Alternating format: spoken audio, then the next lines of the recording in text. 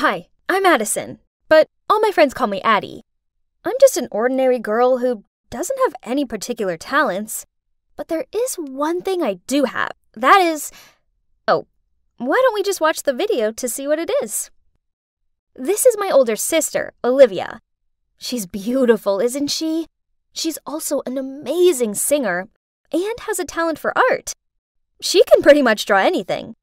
I mean, I don't know how my parents could have such a perfect daughter like her, then have me. But I'm fine with that. Olivia was all about winning trophies and medals, while I was happy with the ice cream and ton of snacks my parents gave me for getting a B on my math exam. Hey, Addie, my baby! Guess who's got some new trendy clothes? Oh, Mom, Dad, I don't like these things. Why are you buying so much? It's such a waste of money. However, Mom's desperate look made me cave, so I reluctantly grabbed a random item and went to try it on. Oh, it's a crop top. I stared at myself in the mirror. Okay, so my parents' dumbfounded expressions made their feelings pretty clear. I looked ridiculous. See, I told you already. I'm way too short to wear tops like this. Right at that moment, Olivia walked by. I immediately ran over to her. I think you should have this top. It'll bring out your nice figure. You'll look so cute in it. Mom shook her head. No, if Olivia wears this, everyone will see her navel. Isn't that the point of crop tops? Then Dad chimed in. Anyway, Liv, where are you off to in such a hurry? It's not that nonsense model club again, is it? Speaking of clubs, is the school dance club still recruiting? You should join. You'll get in for sure. My sister rolled her eyes, then left, slamming the door behind her. I loved my sister, but she just seems to find me annoying. She was like the ice queen, always shutting me out. She never allows me to borrow her clothes or to touch her stuff. And if I ever try to go into her room, she freaks out. It's not that she's mean as such, but she tends to act like I don't even exist. It's okay. I mean, I'm kinda used to it. I live my own life and she lives hers. So that's why when I got my first cell phone and started to use social networks, I didn't try to search for her profiles, though I knew she was on all those platforms. That evening, my mom asked me to go upstairs to call Olivia for dinner. No answer. So I began pushing the door open. She suddenly appeared from the bathroom and yelled, "Hey, what are you doing? You know you're not allowed in my room." I knocked, but you didn't answer. Mom says it's dinner time. She hissed at me and shooed me away. Ugh, why did she have to treat me like I was some pest? The way she was so weird about her room was annoying. Maybe she was hiding something in there? Nah, probably I was just overthinking this. Olivia was always like this. Life went on, and my sister, well, she continued to distance herself from me. But then one weekend, I walked downstairs to find her cheerfully humming a song as she danced around the kitchen. When she saw me, she smiled and said, "Morning, sis. Come sit here. I made you breakfast." Okay, this was weird. I cautiously sat down and kept looking at her. Why are you so happy? And where are Mom and Dad? Mom and Dad just rushed off on some work thing. Then she put the plate in front of me, grinned, then continued. Mom made cookies this morning and told you to take them to Grandma's. Tell her I said hi. Oh, you're not coming with me? No can do. Sorry, I've got work to do. She continued to look at me, and I got the feeling she wanted me to hurry up. Before I'd even finished my toast, she passed me my jacket and bundled me out of the door. Having no choice, I made my way to Granny's while in deep thoughts about how odd this was, until I realized that I didn't even have the cookie bag with me. I'd left it at home. Gosh! I immediately rushed back. But, why was there a strange car parked outside my house? I lingered back and watched as a middle-aged man got out of the car. before he even got to the door, Olivia opened it and smiled at him. I dove behind a bush so I could carry on watching. Huh? Why was he handing her flowers and a gift box?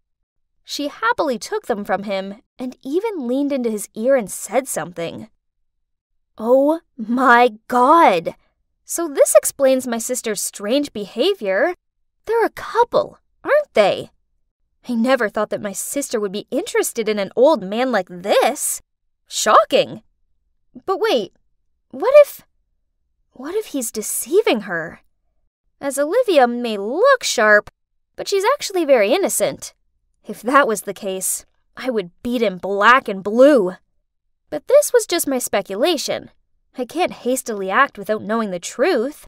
So I decided not to let them know that I was there, and quietly entered the house through the back door to get the cookie bag.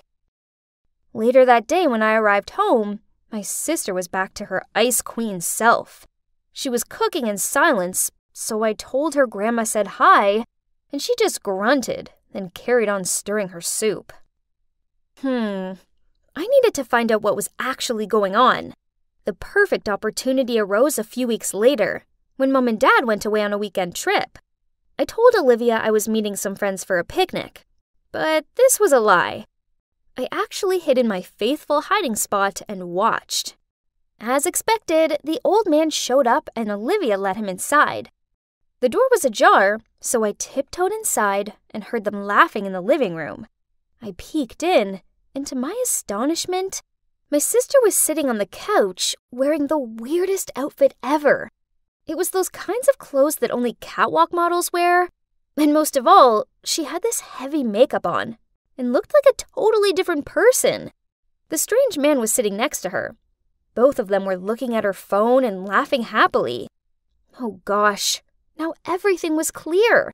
From her reserved nature to her seemed-to-be secret room, it was all so she could continue to hide this age difference love story. I didn't know how to react now. I just kind of felt bad for her because she had to hide it. I mean, this was her home, and we were her family. We might not have been close, but she was my big sister, and I wanted her to be happy. If this love was real, then I fully supported her. And if this guy turned out to be bad, well, then I'd protect her to the end. My parents returned that evening, so I set up a family movie night. A great idea for family bonding, right? I chose a romantic movie in which the main actress is much younger than her boyfriend.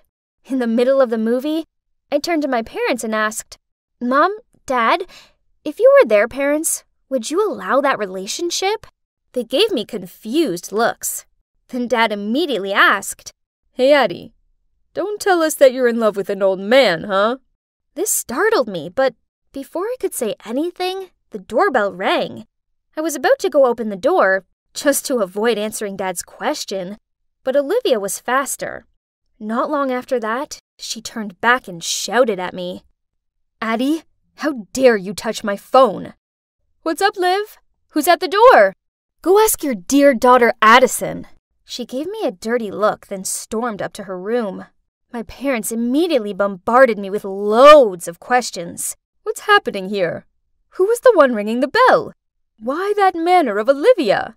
Okay, the one who rang the bell was Olivia's boyfriend. So, earlier, when Olivia left her phone in the kitchen, I noticed that there was a message from a man named Henry Davis. I immediately searched for him on Facebook and found out that this was the same guy who'd been visiting her. So, I used her phone to text him, telling him to come around at 8 p.m. I thought it would be better if Olivia could make her relationship public with our parents. But, Hayes, it seems she didn't take it very well.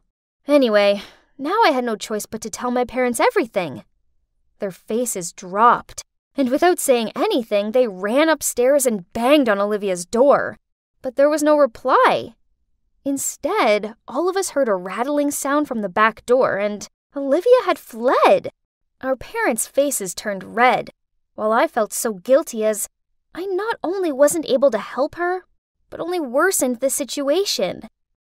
The next day, Olivia still hadn't returned. She also didn't show up for school, which caused my parents to freak out. Then I suddenly thought of Henry. Right. Why didn't I think of asking him from the beginning? So I immediately contacted Henry and asked him to help find Olivia. That afternoon, when I just got home from school, I saw Henry driving off. There was a note stuck to the door saying Olivia was fine with an address below, and it also said if we come there at 9 a.m., we'll see Olivia. The next morning, we showed up earlier than scheduled. Huh? It was a studio, and just like Henry said, Olivia was there. She looked so glamorous and was so busy prepping for a photo shoot that she didn't seem to notice us. Henry welcomed us and started explaining everything that made my parents, as well as me, speechless. Turns out, the truth was far from what I thought. He was not her boyfriend. Instead, he's her manager. He saw Olivia's potential and guided her to become a photo model and a TikToker. The flowers and gifts were from the brand she was working with. And the other day, she wore that outfit and makeup for a TikTok video. After the shoot was over, we walked over to her. But she took one look at us and ran away. I managed to catch up with her, then said, "Sis, why didn't you just tell us the truth? We're your family. We'll always be on your side." "On my side? Really? You have no idea what it's like to be an outsider. It doesn't matter how many competitions I win. I'm invisible, while you get praised for just getting an okay grade on a math test. I want to be a model, but they don't want that for me. They want me to be miserable. I'd rather leave that house to do what I love."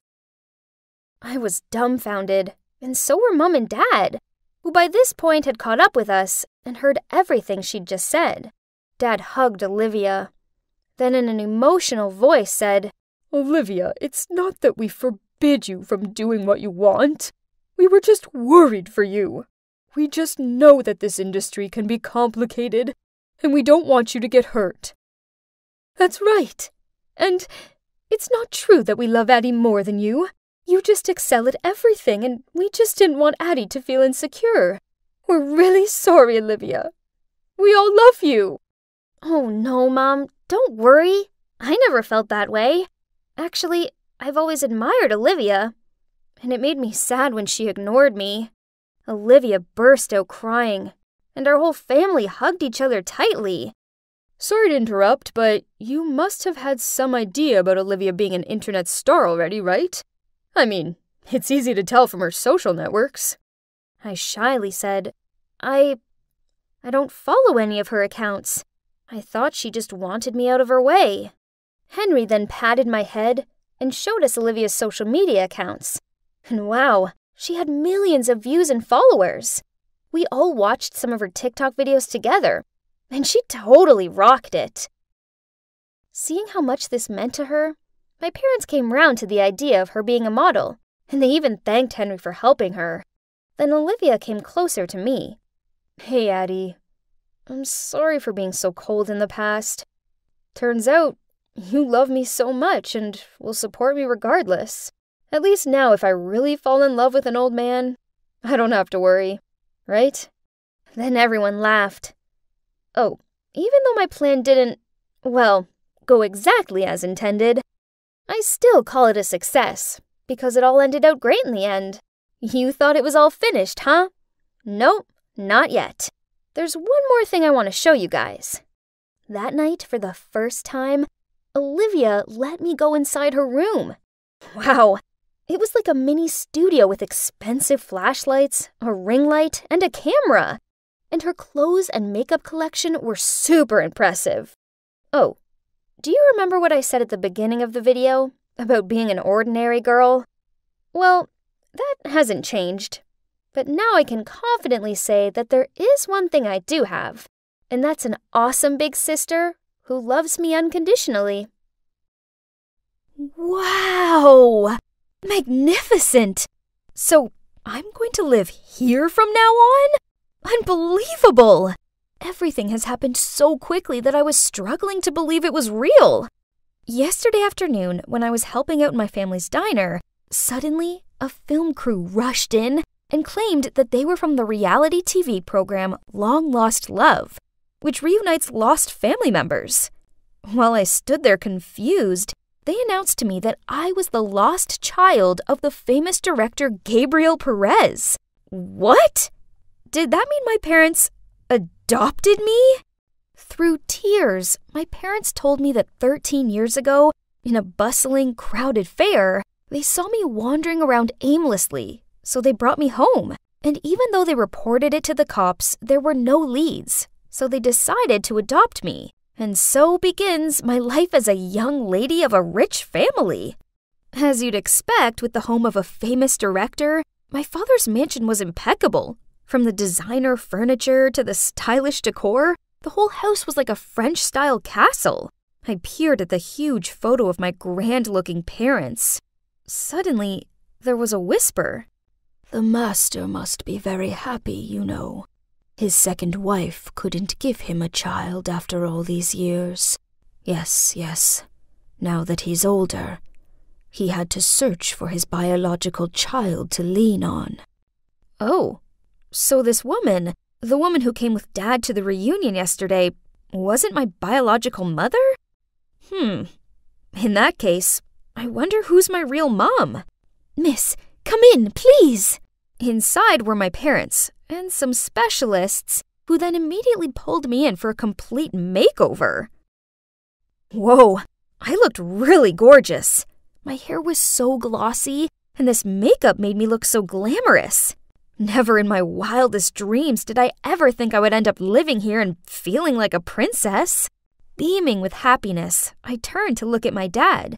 But suddenly, I was startled to meet eyes with the maid. She looked so gloomy. Why did she keep staring at me with a poker face? That was odd. "Carol, let's move along." Strange. But never mind. Maybe she's always like that when she's seeing strangers.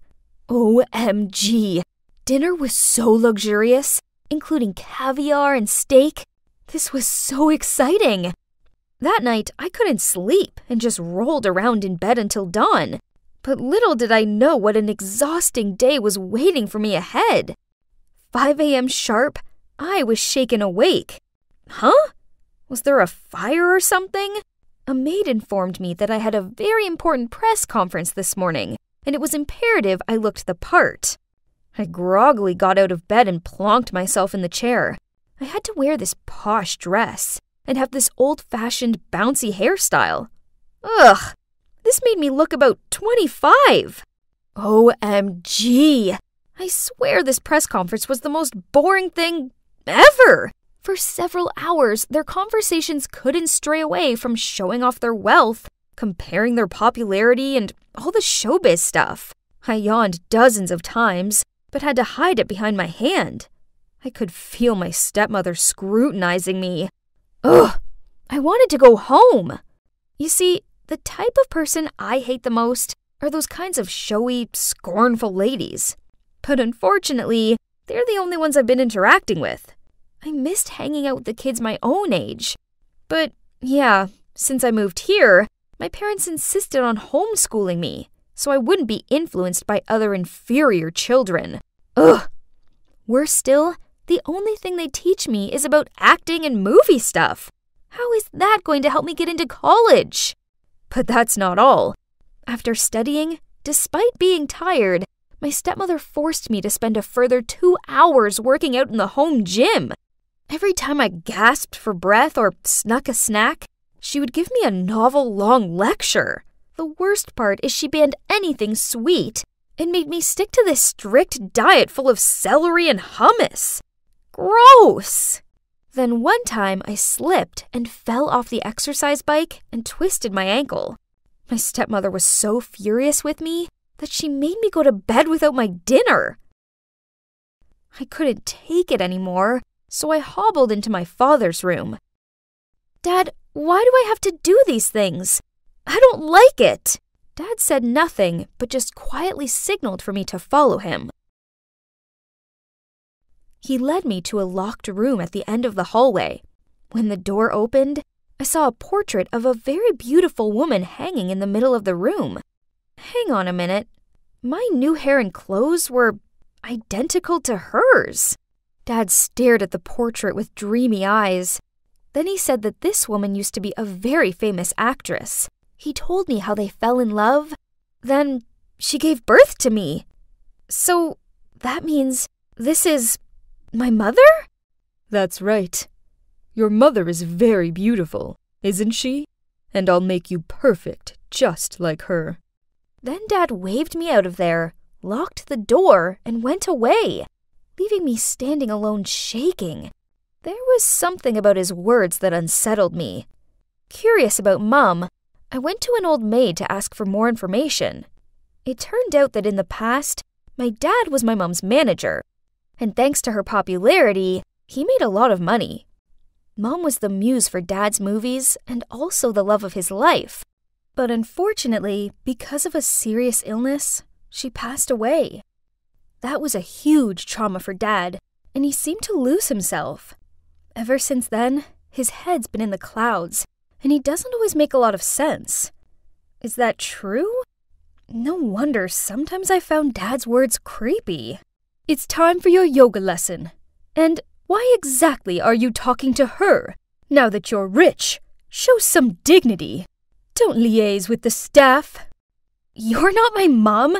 You can't control me. How dare you? I'm only showing you kindness because your father asked me to. A silly little girl like you means nothing to me. You're so mean. It's no surprise why. You know, my mother is 100 times prettier than you. That's why Dad wants to make me like her.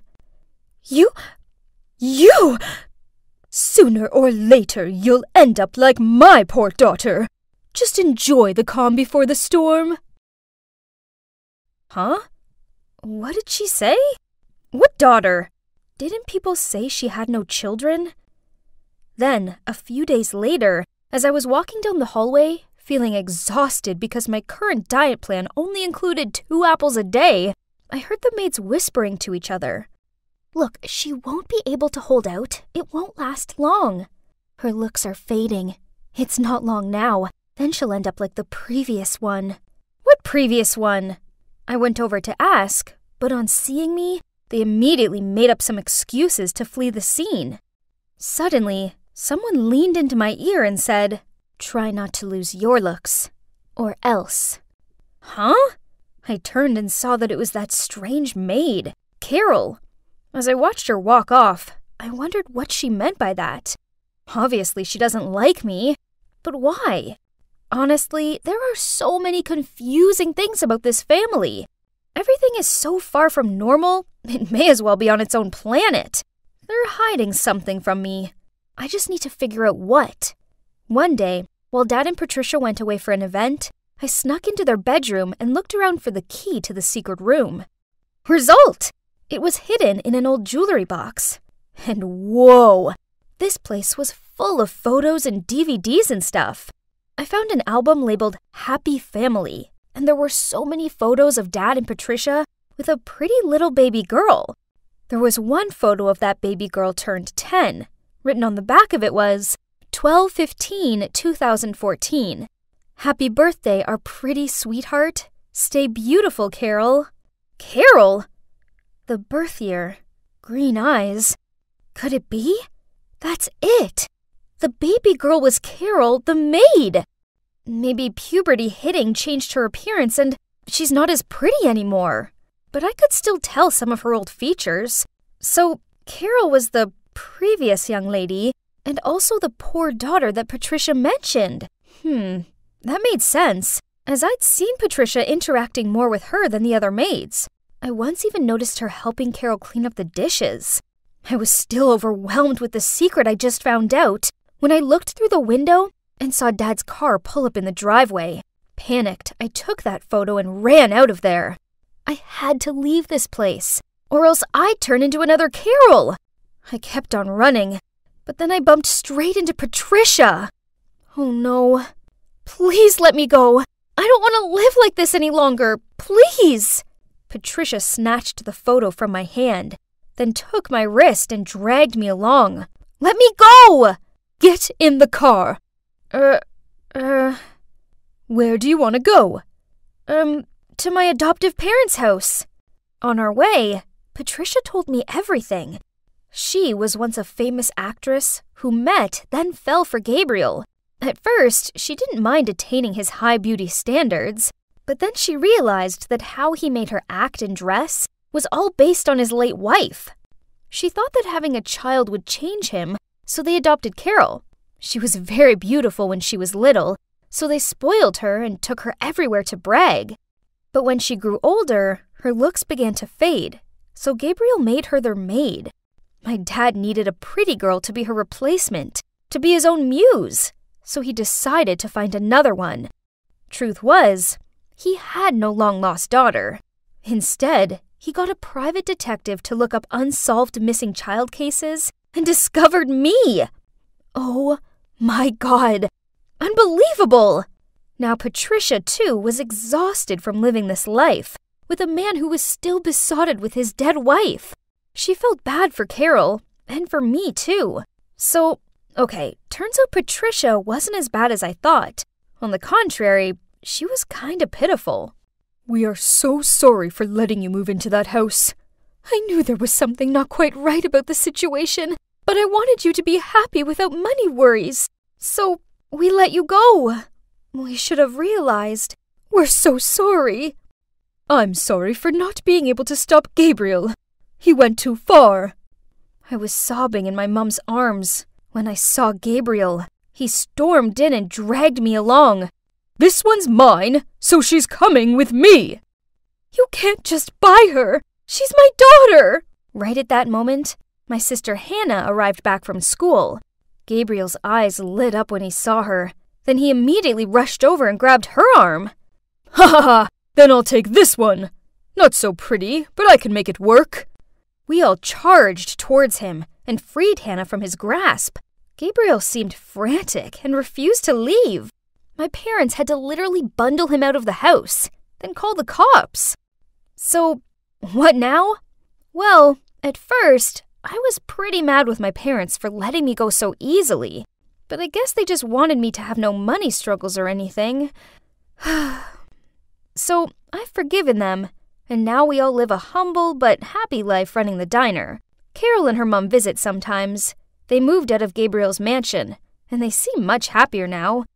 As for Gabriel, as far as I know, he's still searching for the perfect beauty to replace his dead wife. There's a part of me that kind of feels sorry for him, but luckily, he can't come anywhere near me or my family, as we have a restraining order against him. Looking back on it all, I now realize that I already had everything I needed. Okay, so we might not be rich, but we have kindness, love, and happiness. And trust me, those things are way more important than bags full of money.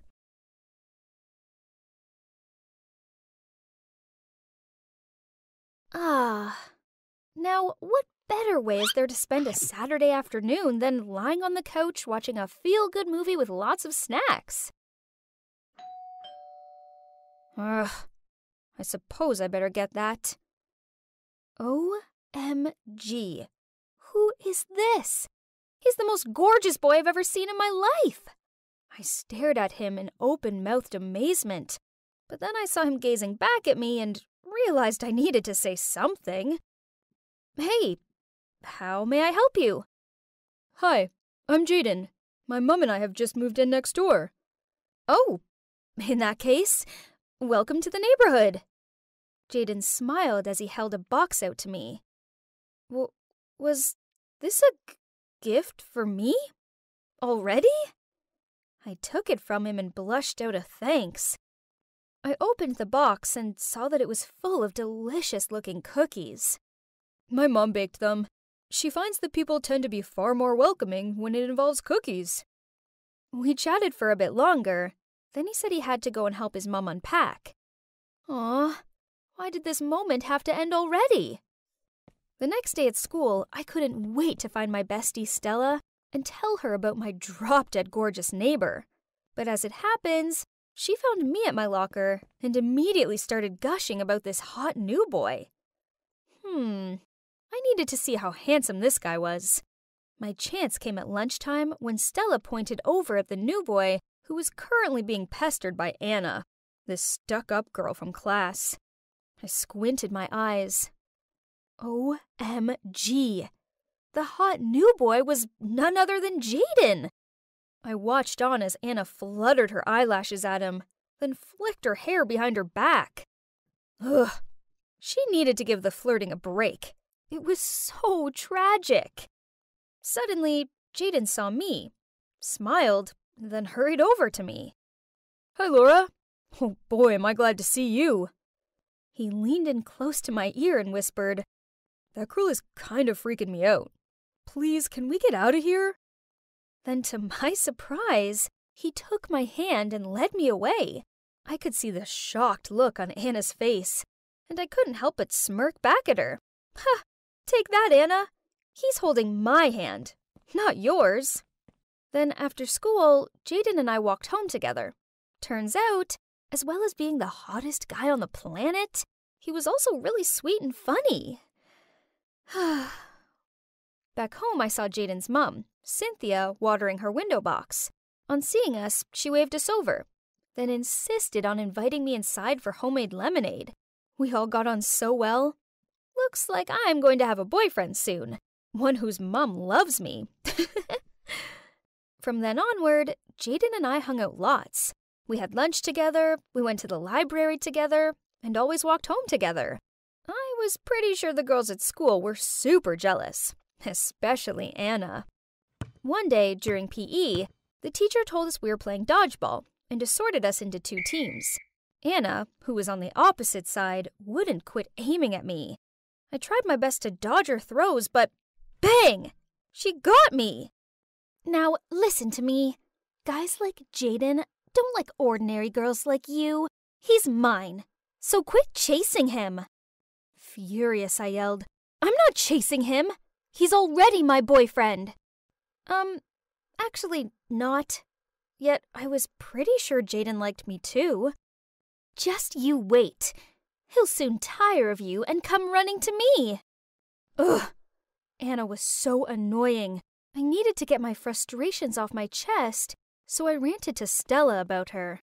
Forget Anna. No one likes her anyway. As for Jaden, it's obvious he likes you. He's just new here and probably feels too shy to ask you out. Yeah, you're probably right. He must just be shy. But, I know Anna won't quit chasing him. Then you should make your relationship with Jaden official. Stella had a point. If Jaden was too shy to ask me out, then maybe I should take the initiative. Then Anna would have no choice but to back off. Ha! Tonight was the night. So I texted Jaden, "I need your help with something. Let's meet at 8 p.m. by the slide in the park." But then he messaged back saying he couldn't meet tonight as he had to help his mom with something. Right that moment, my dad arrived home earlier than usual and announced that he was taking me and my sister Megan out for dinner. Ooh, this restaurant looked nice. I walked in alongside Megan and... Huh? What were Jaden and his mom doing here? Then my dad walked over to Cynthia, kissed her on the cheek, and said, "Hello, honey." Jaden and I shared astonished looks. Then we peered at the adults for an explanation. "Laura, Megan, this is Ms. Green, the lady I told you about." What? I mean, I knew Dad was dating a woman named Ms. Green, but I had no idea she was Jaden's mom. Then, before we knew what was happening, Dad got down on one knee and pulled out this diamond ring, then asked her to marry him. And you know what? She said yes! Oh, no. No, no, no, no, no! They can't marry, 'cause then Jaden will be my brother! Megan looked delighted and hugged them both, while I stared at Jaden in bewilderment. Don't get me wrong, I really want my dad to be happy, but why her? And what about me and Jaden? After that, Cynthia seemed to always be at our house, baking cakes, humming while she dusted and cleaned up, and exchanging gooey looks with my dad. Ew. Then one day, she insisted that Megan and I went wedding dress shopping with her. She tried on this one dress and, yeah, okay, she looked pretty good in it. But when she asked me what I thought about it, I just shook my head and said, well, it's not very flattering, is it? She tried on several more dresses, but I managed to find fault with them all. Then, when I noticed how disheartened she looked, I patted her shoulder and said, don't worry, Cynthia. You can always postpone the wedding until you find a suitable dress. She looked a bit taken aback, but then she just smiled at me and said, that's okay, Laura. I'm going to go with the first one. Ugh. Anyway, now the dress was chosen, so at least I could go home now, right? Wrong. As on the way home, we passed an arcade. Cynthia led us there and then excitedly challenged me to a game of air hockey. Then I said jokingly, fine, I'll play, but if you lose, you don't deserve to be my mother. And guess what? She won! Ugh! And worse still, Megan wouldn't quit giving me dirty looks for the comments I'd made. Jeez, I was just joking. What is wrong with you today? I plopped down on the couch and blurted out everything. She'd take my side, right? Turns out, no, she wouldn't. What? You and Jaden aren't even official. But Dad loves Cynthia. They both deserve happiness, so stop being a brat about it. Then she stormed off to her room. Ugh, I feel like I'm going crazy. I have huge feelings towards Jaden, and I know he feels the same. So why can't my sister be mature enough to understand that and support me? I needed to vent to someone. Luckily for me, I had Stella. Why does no one care about my feelings? I can't be Jaden's sister. Sorry, Laura. I don't know what to say. Suddenly, from the nearby table came a lousy voice. So that's the reason why Jaden has to hang out with you? You're pathetic, Laura. Turns out we were so lost in conversation, we didn't notice Anna and her flock sitting at the table behind us. Actually, we've been into each other for ages. It's not our fault our parents made some dumb decision. Anyway, whether we can be together or not, it doesn't change the fact that you bore him so much that he'd choose watching paint dry over being with you. How dare you? She was about to grab my hair, but right at that moment, a hand stopped her. It was Jaden. That afternoon, on our walk home, I finally came clean to Jaden. I like you a lot. I have always been since I first met you. I know you like me too, but you think it'll be awkward because our parents are getting married. Maybe if we just tell... Laura, you're such a sweet girl, and I do like you, but just as a sister. What? How could he say that to me? He had to like me, didn't he? Feeling an unexplainable amount of shame and embarrassment, I ran away from him. As I lay on my bed and rubbed my tear-stained eyes, all I could think about was how unfair this was. So, by the time Dad called me down for dinner, and I walked in and saw how happy he looked, my anger got the better of me and I yelled, I hate you, and I hate Cynthia! How dare you try and replace Mom? Then I rushed back to my room. You really upset Dad. You know that, right? I didn't answer. I was also upset, but no one seemed to care about my feelings. Dad said we come first, so if you really feel this strongly about it, then he'll cancel the wedding. To be honest, I'm real mad with you right now. So? What about me? You're so immature and selfish. I didn't understand how my own sister could be so uncaring, so I screamed out. So what? You don't care that Mom's being replaced by some fake woman? And what about me? Why does no one care how I feel? Oh my God, Laura, for once, this isn't about you. Megan rolled her eyes at me, then stormed off. Finally, everyone quit going on about the stupid wedding. But why didn't I feel good about this? Cynthia didn't seem to be coming round to our house anymore, and I noticed how Dad's cooking seemed to get worse and worse, until he stopped altogether and just ordered takeout. Meanwhile, Jaden wasn't anywhere to be seen at school. Stella asked around to find out where he was, and turns out he'd left, as he was moving back to his old town. No way! After school, I rushed straight over to his house and barged inside to find him and his mom packing. Are you moving away? Yeah. I moved here to settle down and start a new life with Randall, and this house is for Jaden's future. But the wedding's been cancelled, so... I quickly asked Jaden if we could talk outside. My mom's cried so much. Randall's her soulmate, and she can't stay around her if she can't be with him anymore. The most annoying part is that she agrees with him that the kids must come first. So, I hope you're happy now? Oh my God, what have I done? His words were like a stab to my gut. Oh no, this was all my fault.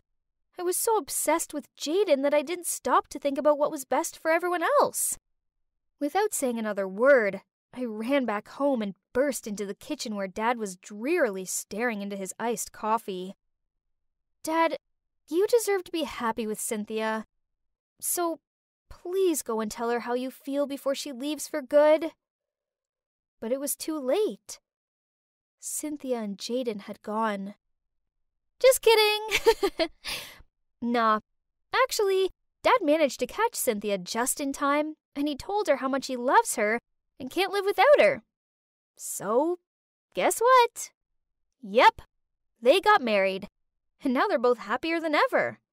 I've learned the hard way that being selfish and inconsiderate of other people's feelings for my own gain just makes everyone miserable, including myself. So, now we're one big happy family. And I suppose having Jaden as a brother isn't actually so bad after all.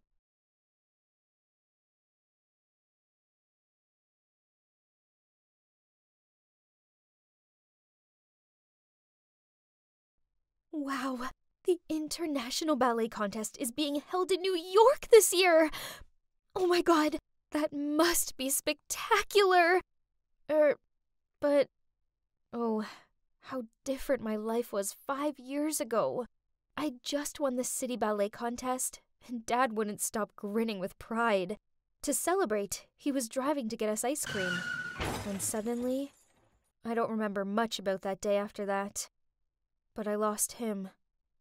As for me, I survived, but I was left with life-changing injuries. Since then, ballet was no longer a part of my life. And over there is Aunt Robin and my cousin Nancy. They're super excited about the competition. I swear, Nancy has tried on 15 dresses already. Both my aunt and my mum, when she was alive, were gifted ballerinas. So, naturally, Nancy also inherited the ballet genes. She's now a student of the New York City Ballet. This is something I've always wished for, but now can only dream about. Suddenly, a slamming door and shouting startled me. Joyce, open the door! It's me, Dylan! I opened the door and stared wide-eyed at... Huh? Dylan, my half-brother. The last time I saw him was 5 years ago, when my stepmother took him away. What's he doing here? Before I'd had time to react or invite him inside, he rushed over to me. Sis, you have to save me. I'm gonna have to stay here, okay? What? Absolutely not. Do you have any idea whose house this is? So, it turns out his mom is a gambling addict, so she was in debt and on the run from thugs. Poor Dylan didn't have anyone else to turn to. I managed to persuade my aunt to let Dylan stay with us, although she was adamant that this was only temporary until his mom was found. Being a typical kid hitting their puberty phase, Dylan was not the easiest person to live with. And guess who had to cover for him each time? Yep, me. Last week, he broke the whole stack of dishes. Yesterday, he stuck chewing gum in Nancy's hair. And today, he left his skateboard in the middle of the living room and caused Aunt Robin to fly across the room and land flat on her face. Ouch. Dylan, you have to be more careful. I'll be leaving for college soon, so I won't be here to cover for you. He'll kick you out if you're still like this. Huh? College? Do you mean boring business administration? I thought you liked ballet, don't you? No, that was just the past. Now I don't like it. At all. I don't believe you. Is it just because you're sitting on a wheelchair? Who says being in a wheelchair means you can't continue pursuing your passion for ballet? This left me dumbfounded. His words had awakened something in me, but the reality is not that simple. So I sadly replied, "It's not just that. I don't have any money either. I tried to apply for some part-time jobs, but they don't accept people with disabilities." Sensing my unhappiness at talking about this, Dylan immediately changed the topic. "Okay, let's just forget about those dumb things. Tomorrow, I'm gonna take you shopping." Oh, it's been a long time since I visited the mall. Dylan kept asking me if I like this, like that, but we don't have enough money. Ugh, why doesn't Aunt Robin give us pocket money? Dylan looked so cute at that moment, so I just sat there and laughed, while he frowned and pouted. Then Dylan suddenly told me to stay still. When he closed his eyes and fumbled around towards two people who looked kinda rich and told them, "Please help us. We have nothing left to eat this week. Please." Oh my God, what was my brother playing at? I froze and couldn't do anything besides look down at the floor. The woman took out the money and was about to hand it to him, but the guy swiped her hand, causing the bill to fall to the ground. Dylan quickly picked it up. Oh my. The man immediately grabbed his wrist. Busted! He threatened to take us to the cops and even asked me to stand up, as he thought I was also pretending. Luckily, the woman said they were in a rush, so they wouldn't make it complicated, so finally they left us alone. We came home, but our hearts were still pumping hard, and I could see Dylan's legs were trembling. Then we went inside to see that my aunt had guests. I gawped when I saw who they were. The rich people from the mall! The four of us goggle-eyed at each other in shock. Turns out that woman, Bernie, was my aunt's friend, and the man with her was her son, Philip. They're both famous ballet dancers. Talk about awkward atmosphere! But Nancy seemed oblivious to the tension, as she was too busy fluttering her eyelashes at Philip and twirling her hair around her finger. But the strange thing was, even with my lowered gaze, I could still see Philip looking at me. Then he suddenly asked me, "How long have you been like this? I mean, no offense. I'm just curious." So, Aunt Robin started telling them about my life and my condition. Hearing that, Bernie got emotional. She looked at me for a second and asked, "Sweetie, how are things going for you? Are you still doing ballet?" No. She's interested in business now. She'll enroll this fall." Bernie paused for a while, then smiling said, "Oh, that's great. I'm happy that you found yourself something you love."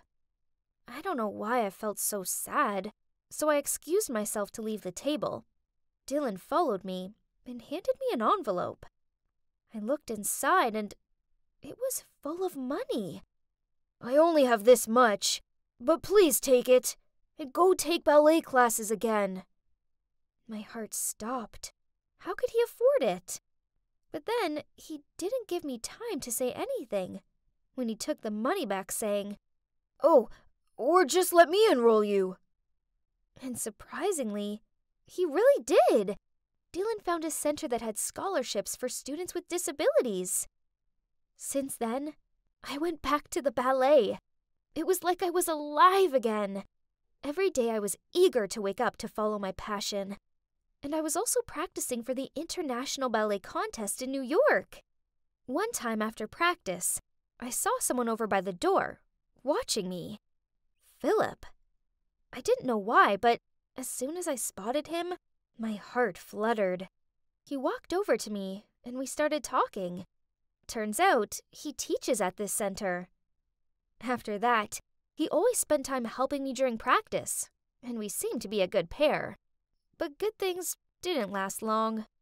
That day I was practicing with Philip when a voice called out, "Joyce, why are you here?" I turned around startled to see a glaring Nancy standing at the door of the practice room. It turns out that Nancy came to meet and greet with her students in our center and accidentally spotted Philip helping me. Maybe she was upset because we looked quite close? After that, we met in the bathroom. Then Nancy asked me, "I know you don't have $1 to your name, so who gave you money for this?" "Oh, it was Dylan." "Stop telling lies. He's just some dumb kid. I hardly imagine he has a spare $1,500 to pay for 6 months of lessons." "You asked Phil to pay for you, right?" "Stop acting weak to get other sympathy. That doesn't sound like something my sweet cousin would normally do, does it?" "So, did Dylan lie to me? This course isn't a scholarship for people with disabilities?" "No way!" I immediately packed my stuff to go home and to speak to Dylan about this. But on my way out, I bumped into Philip. So I asked him if it's true there's no such scholarship at this center. But he just sighed and led me to a quiet place to talk. And you know what? He admitted that it's him who actually had planned out everything with Dylan, and even said that he liked me and wanted to help me. I was shocked, but deep down, I was also kinda happy hearing that, as I did like him. But I felt like I was a burden, and Nancy also liked him, so I rejected him. Nancy wasn't the same after that. Whenever our eyes met each other, she tutted, then looked away. Then one time, I found my ballet shoes soaked in coffee. And another time there was even a note in my bag saying, "Don't chase after Philip, 'cause you can't run, LOL." It had to be my lovely cousin who did these things, right? I felt upset a bit at first, but I didn't have time for her games. I had a competition to practice for. Then, the day before the performance, I arrived home to overhear Aunt Robin in the living room FaceTiming Bernie. "Hey, you should send more money. Joyce is partaking in a ballet competition this time, so it's rather costly." "Really? But you told me she wasn't interested in ballet anymore. In any case, why didn't she take the ballet scholarship for the New York City Ballet?" "Stop going off topic. Remember, you were the culprit to the death of my brother-in-law and the legs of my niece. So, you have to take the blame for this whole life. And now you can't even see fit to spare what is loose change for you to fund her dream?" What? What were they talking about? I was so shocked that I dropped my grocery bag on the floor. Aunt Robin turned around and saw me. Realizing I'd overheard everything, she beckoned me into the room and told me the whole tragic story. It turns out that the person who caused the accident was none other than Bernie. She'd crossed the road without looking, which caused my dad to steer to avoid her and crash into a tree. After that, she ran away, as she was so panicked and feared that it would affect her reputation. Through her friendship with Aunt Robin, she knew about my situation and still had been sending monthly money to compensate for me. What about the scholarship Miss Bernie was talking about? Well, you can't attend that school anyway, so it's better to let Nancy take it, isn't it? What?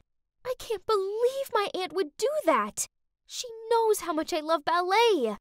I've always thought Aunt Robin was so good to give me a home, when in reality, she was using me, so Bernie would invest in Nancy's ballet career. The word disappointment cannot fully describe my feelings at that moment. The hurt was almost unbearable. I woke up feeling dreadful. but I forced myself to get ready and headed to the competition. It was bustling there, just like me inside. I didn't bother to watch the other performances until Nancy's. She was very graceful, and the judges said she did very well. However, I felt like it was missing something. And now, it was my turn. I looked down to the crowd and saw there was Bernie, Dylan, and Philip. They all smiled and clapped their hands when the MC called my name. I took a deep breath and was about to go out on the stage when, passing me, Nancy leaned over and whispered, "Philip doesn't really care about you. He just feels guilty about what his mom did. Don't go embarrass him by messing up." Suddenly, I felt like I couldn't move. I forgot all the movements and the world was spinning around. But a familiar voice woke me up. "Joyce, you're better than this.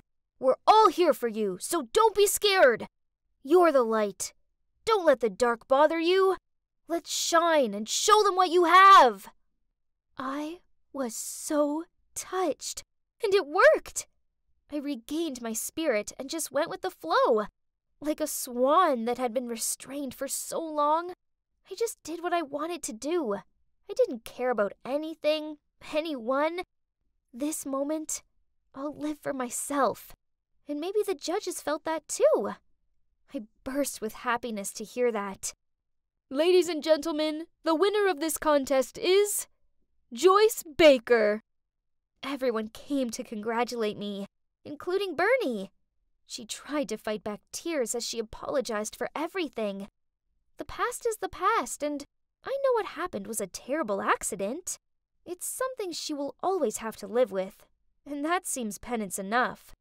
So I hugged her and told her it was okay, because what matters was that I could dance again, and it felt fantastic. So what's next?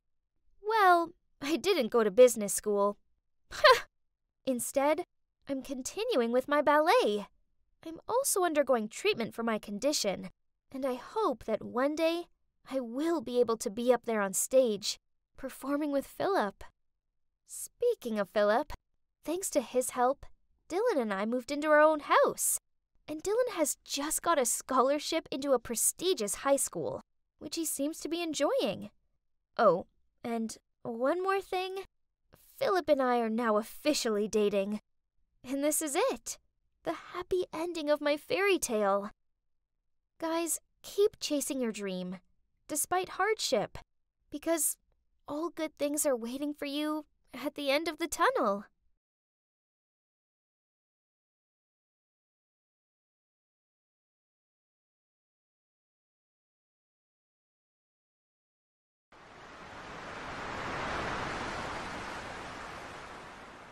Hey, get up!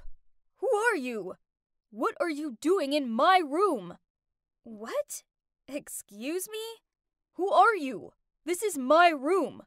This guy was totally crazy. He insisted this was his room, even though I picked the key up from reception just 2 hours ago. What do you mean you got the key? I checked in first and just left the key at the reception desk to go out and buy some stuff. Whatever. I like the beach view here, so I'm staying. Unbelievable! Then he pulled out his phone and called reception.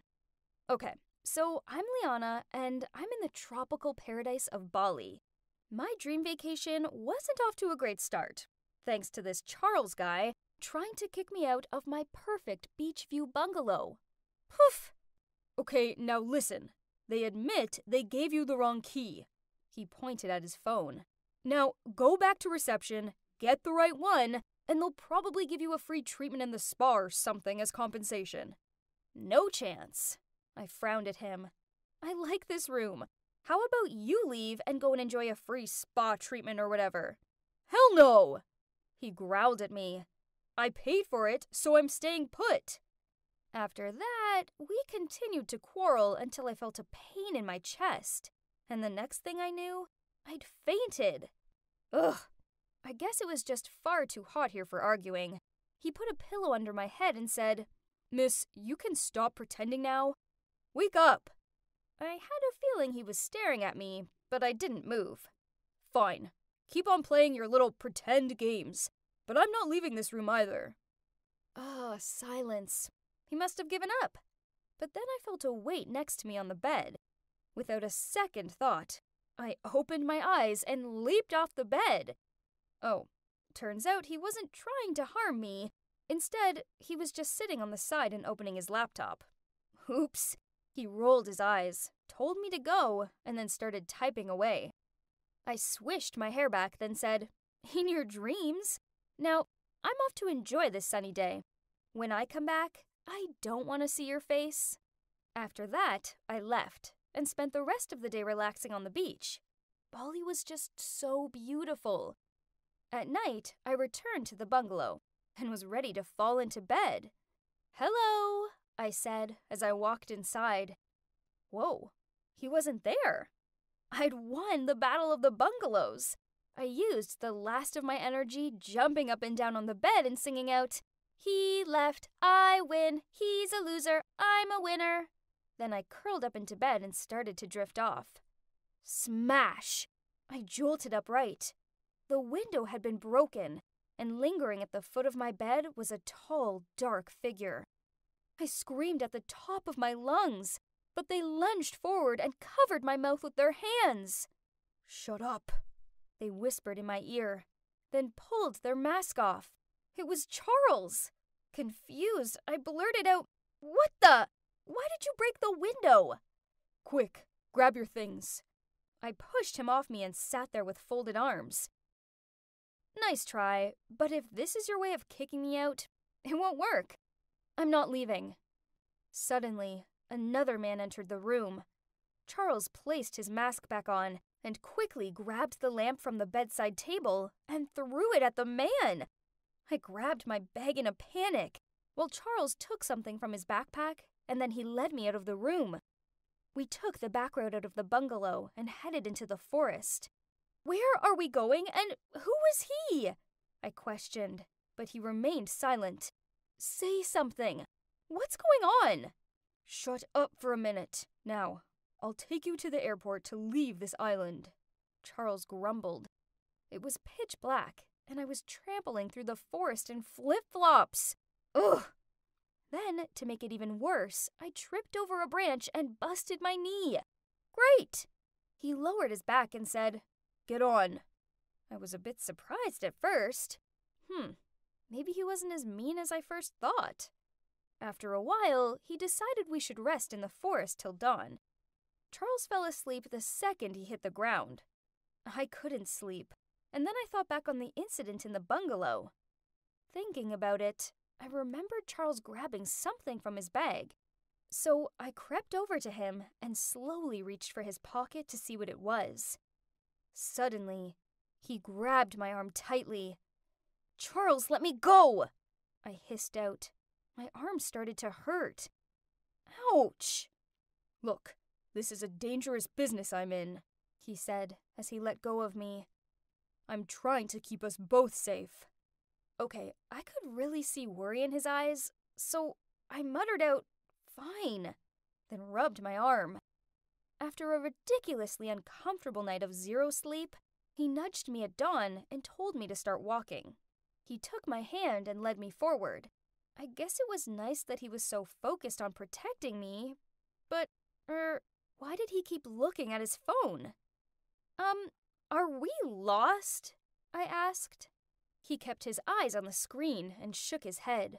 Then he led me into the other direction, and then another. Yep, we were so lost. After what felt like hours of walking in circles, I slumped down on a rock and pulled a water bottle out of my bag.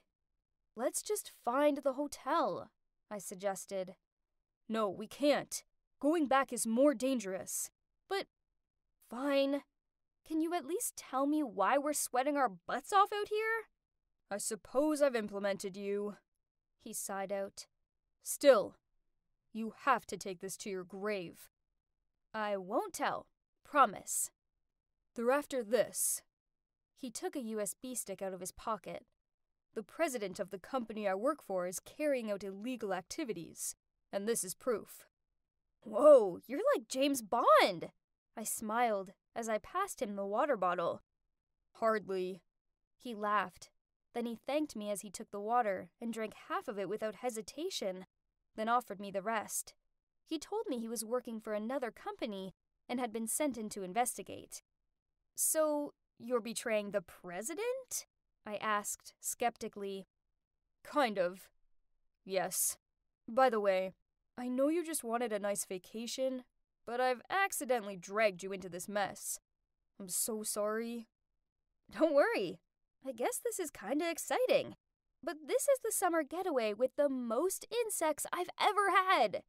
I swatted a mosquito away. I heard him laugh, but hang on. Why was he all blurry? I slurred out, "Is your head heavy?" Then I saw him faint in front of me, and a few seconds later, the world turned black. I flickered open my eyes. My head hurt. I was tied to a chair. And so was Charles. There were some scary-looking guys staring at us. Oh no, this couldn't be good. One man walked over to Charles and in a stern tone said, "Charles, hand over the USB, and no one gets hurt." "I don't know anything about a USB," he muttered out. "I don't want to give out threats with her here. But if you insist..." One of the bodyguards walked towards me, grabbed my hair, and pulled it backward. "If you don't find value in her life, just keep it and watch her die. Stop! Leave her out of this! I don't have the USB. I dropped it somewhere in the forest." Then he turned to me. "I'm so sorry I got you into this." The man sneered. "Stop being so emotional, Charles. It doesn't suit you." I was shaking with fear as the man pulled something out from his back and pointed at me. "Last chance, Charles." He shouted out, "No! It's in her pocket." He must have snuck it in there when we were in the forest. Did he really believe that I would escape and expose the evidence? Then... Cut! Good job, guys! We should be nominated for an Oscar award after this, I joked, while the men kneeled down and untied me. "About time," I said snidely, as I took the USB out of my pocket and began spinning it with my fingers. I peered down at Charles and smirked. "Thanks for protecting me and everything, but it turns out I have what I needed." "What? Who are you?" Charles asked in shock. So I put him out of his misery and told him everything. "Yeah, I'm the daughter of the company's president, the same said company that he stole top-secret information from. My father asked me to go and find him. The wrong reception key was a setup, and my water bottle has a mild sedative in it." "You don't understand. What your father did was illegal," he insisted. I rolled my eyes. Yeah, whatever you say." I started walking away. "Please, see for yourself. Look at the USB." I chewed on my lip. Poor Charles. He was no match for me or my father. Soon, we'd all be on a plane and flying back to the US, and then he would pay for what he did. Well, that was a job well done. So now it was time to relax with a glass of champagne. After all, I deserved it. One simple extraction back home, and my father's company would be saved, and Daddy's little girl would get a pat on the shoulder for yet another job well done. Hooray! But I must say, I kinda pity Charles, being a pawn in somebody else's game. He was really nice, and clever too, but not enough to see all this coming, apparently. I took the USB out of my pocket and stared at it. But what secrets did my father keep? We didn't have anything fishy, right? My father did talk a lot about how hard he worked, and how honestly he conducted himself. So why did he specifically ask me not to peek at the file? A little look wouldn't hurt, right? I know.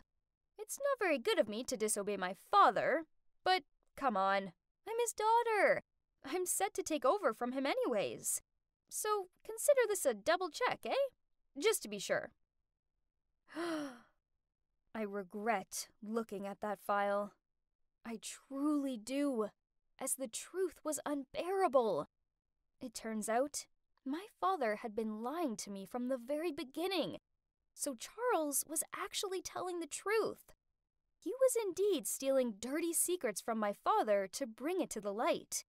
Ironic, isn't it? I laughed at him for being so gullible and believed the lies about my father's company, while it was me who got lied to. These truths were hard to swallow. I bore the legacy of a lifetime of scamming and cheating. No, I didn't want to live like that. It was just so wrong. As I delivered both the USB and Charles to my father, I knew what I needed to do. So I held the USB out to my father and said, "Daddy, I looked at it, so I now know everything. Please stop."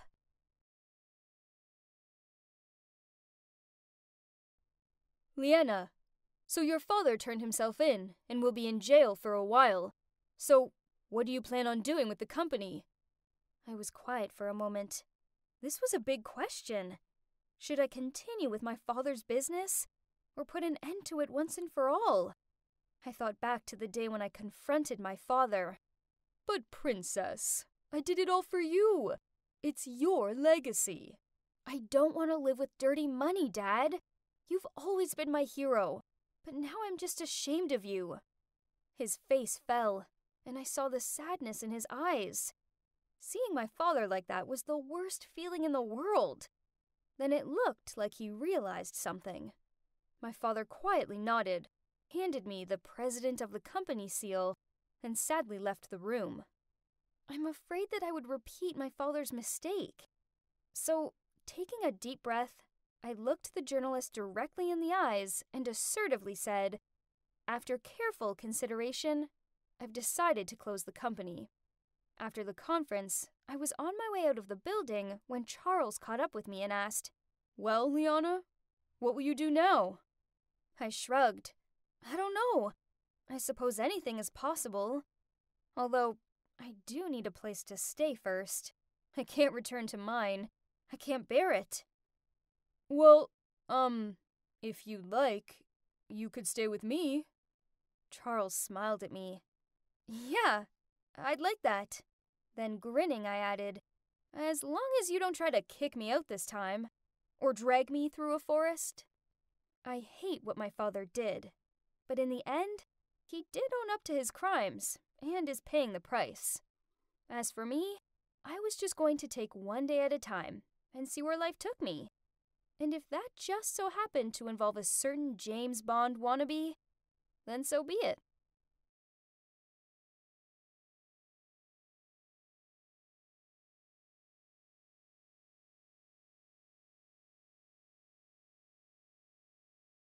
Hi everyone.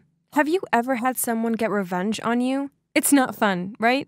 Well, this is my story about revenge, but with a twist. You won't believe who my prankster turned out to be. Oh, let me introduce myself. I'm Audrey, and I'm 24. To say I've had an unhappy life would be an understatement. Firstly, my dad ditched my mom for another woman. And not long after that, my mom passed away from a serious illness. Basically, my entire life fell apart in a matter of months, and I was still too young at that time. It was tough growing up, and I always think that my life could never turn the page again. But on one fine day, someone popped into my life and changed everything. His name was Jim, and he was 7 years older than me, and he seriously turned my life around. He lived in another city, but he often came to my city on business trips. We fell for each other quickly. That happiness didn't last long, though. One day I was working in the clothes store when a girl around the same age as me came in. She wanted my help to choose some dress, but she was pretty rude to me, and I kept catching her staring at me with evil eyes. Who was she? And why was she treating me like that? Finally, after about 2 hours, she made up her mind and picked up only a tie that she wanted to buy for her husband instead. I was relieved to get rid of her, but shocked when I saw the name on her credit card. Jim Stewart. Her husband had the exact same name as my boyfriend. What a coincidence. She must have caught me staring at the card because she suddenly said, "Yes, Jim is my husband. Now stay away from him." What? Her husband? My Jim? Before I even had a chance to react, she turned to everyone in the store and said, "This girl is a gold digger, and she's trying to break up my marriage." I was shocked. I tried to explain that it wasn't true, but she wouldn't listen to me. She just stormed out, and I was left standing there hearing people whispering about me. It was the most humiliating moment of my life. I immediately ran to the staff room and called Jim. I was really hoping it had all been a big misunderstanding, but I could tell from Jim's tone that it was the truth. He told me he'd lied to me, and that he actually lived in the same city. He just made up the business trip stuff so he wouldn't have to see me often. Then he said, "Audrey, I honestly love you. I'm serious about us." Hang on, was he for real? It was ridiculous. I was disgusted by him. How could he treat me like that? I hung up and felt horrified. It brought back horrible memories of the woman who stole my dad away from my mom. I didn't want to be that woman. The next day, I moved out of the house Jim had rented for me. I didn't want to be associated with that loser anymore. But life works in mysterious ways. The day I moved into my new house, I saw Jim's wife. And you won't believe it. It seemed that she'd just moved in next door too. Was this some kind of joke?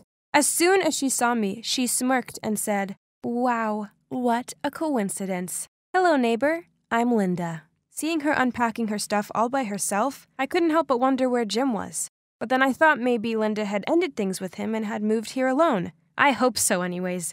I'd hate to have Jim as a neighbor. So that's when my new life began. And it has been crazy ever since. From that first week of living there, Linda started pranking me. It all began with her throwing trash into my yard. I even caught her doing it, and she just grinned and said, "Oops, my hand slipped." Then she walked away laughing. It made me furious. And that was just the beginning. One weekend, a delivery guy rocked up on my porch with 10 extra large pizzas.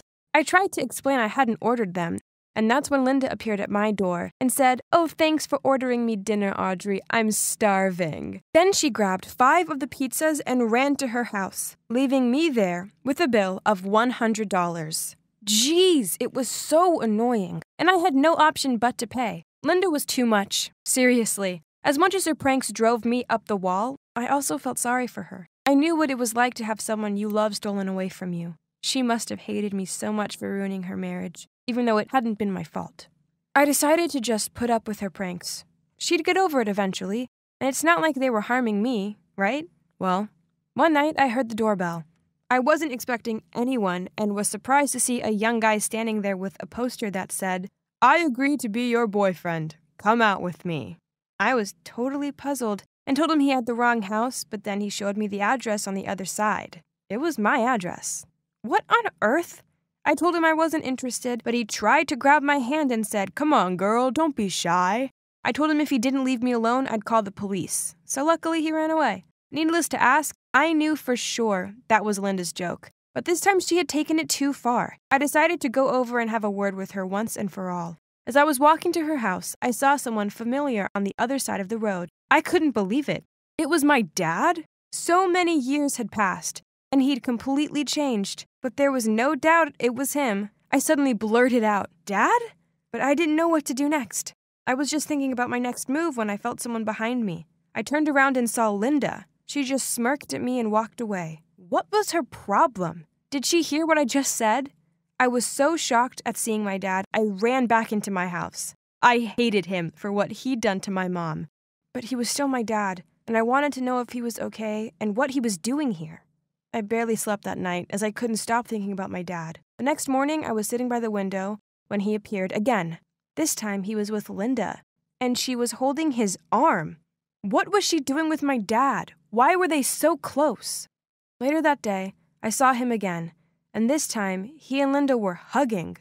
OMG, were they dating? Maybe Linda had heard me call him dad, and now she was flirting with him to truly get revenge on me. This was too much. The thought of Linda as a stepmom made me want to puke. I waited and waited, but he was inside her house and there was no sign of him leaving. Eventually he left, and as soon as he was in his car, I ran over to her house. I was shaking as I knocked on the door, and as Linda opened it, I said, "You are way too much. Can you just stop with the revenge already?" Linda looked confused and said, "What the heck are you talking about?" Linda still didn't seem to get it, and I was about to explain when I heard footsteps. I turned around and my dad was right there. He said, "What's the matter, Linda? Why are you fighting with this stranger? Huh? Stranger? Didn't he recognize me? Then Linda butted in and said, It's okay, Dad. We're just having a misunderstanding here. What? Dad? Is he your dad? Really? I stammered. Yeah, why? What's the matter? She said, Linda, you don't need to lie to me. I know you're dating my dad to get revenge on me, I continued. Whoa, hold on. What do you mean your dad? Linda gasped. At that, my dad looked confused too, and walked to me and asked if he could look at my hand. After seeing my birthmark, he started crying and hugging me. Audrey, it's you. It's really you. I didn't know how to react, so I just let him hug me. It had been so long since anyone had held me like this. Ever since my mom had died, I'd tried to be strong and keep it together, but suddenly I couldn't hold back anymore. I burst into tears in his arms. We stood like that for a long time, and eventually he took me into Linda's house and told me the story. It turned out, after he left me and my mom, he got tricked by that woman, and he was so ashamed, he decided to move to another city and start over. He was working hard on a construction site one day when he got injured, so he ended up in hospital. And that's when he met Linda. She'd been in a car accident and needed a blood transfusion urgently. She has a pretty rare blood type, but luckily my dad had the same type and he volunteered to give her a transfusion. After that, they became quite close, and seeing as Linda had lost both her parents in the car accident, my dad eventually adopted her. I couldn't believe it. My dad had been through so much, and this whole time, I thought he was off living his life with a rich woman. I felt so bad for him and decided to leave the past behind and forgive him. As for Linda, she was also left confused by this coincidence, so she left the room to process everything, while I and Dad took time to catch up on our lives. Later, Linda prepared dinner for us three, and before we digged in, she shyly grabbed my hand and said, Audrey, I've been so awful to you. I'm sorry. I know you aren't the one responsible for my divorce, but I still felt upset, and that's why I played all those pranks. That was so childish, right? Please forgive me, sister. We laughed it off, then hugged each other to make peace. I couldn't believe it. After all these years of being lonely, suddenly I had a sister, and my dad was back. My life had finally turned a corner, and I almost laughed at the thought that it was all because of meeting Jim. At least one good thing had come out of that disastrous relationship. I'd just finished my shift and was walking out of the coffee shop to head home when I suddenly heard a voice say, Hi, are you Catherine Mill? Ugh, what else? I'm exhausted already. I reluctantly turned around to a view that almost made me leap out of my skin. Standing in front of me was a girl with a face exactly like mine. Who are you? I stammered. I felt like I was seeing things. She smiled at me and said, I'm Tracy. Is this wallet yours? Oh, wow, you found it. I dropped it at the Seattle Mariners baseball game. I never thought I'd see it again. That's right. We met there. Then Tracy took out a cap and put it on. Hang on. That hat seemed so familiar. And so did that smile. Are you the one I accidentally bumped into at the stadium? That must have been when I dropped my wallet. I was in such a hurry to get to my seat that I'd gone crashing into Tracy. At the time, she was wearing that cap, so all I saw was her smile. But now seeing her standing here, it was like looking in the mirror. I kept staring at her as she said, Yep, that was me. In fact, I came to find you not just to return your wallet, but because I need a favor. Can we chat for a sec? Sure. Let's go back inside the cafe. What favor could she possibly want? Well, I was about to find out. Catherine, I'm just going to say it outright. We have something in common, don't we? I hesitated to speak up, but I knew exactly what she was talking about. She then continued. I mean, look at us. You're basically my doppelganger, which brings me to this favor to ask for. Kathy, I was hoping you'd impersonate me. I'll pay you, of course. I'll pay you a lot. Before I could even reply, Tracy handed me an envelope and showed me a photo of some very posh-looking people. This is my family, she said. Wait, what? Turns out they were royals, or something close to. Her grandfather had been an earl in the UK, and then they'd moved over here to Washington. They're what you'd call an aristocratic family. So, yep, mega wealthy. Must be nice, I thought. However, it was suffocating Tracy, and that all of the duties that came with being from a family of nobility drove her crazy. Plus, one other little problem. She was in love with a guy that her family definitely wouldn't approve of, because he came from a normal family. Her parents had arranged for her to marry the son of one of the country's richest CEOs. And so that's what led us to now. She wanted to hire me to pretend to be her, so that she could be with her lover boy without troubles. I was stunned.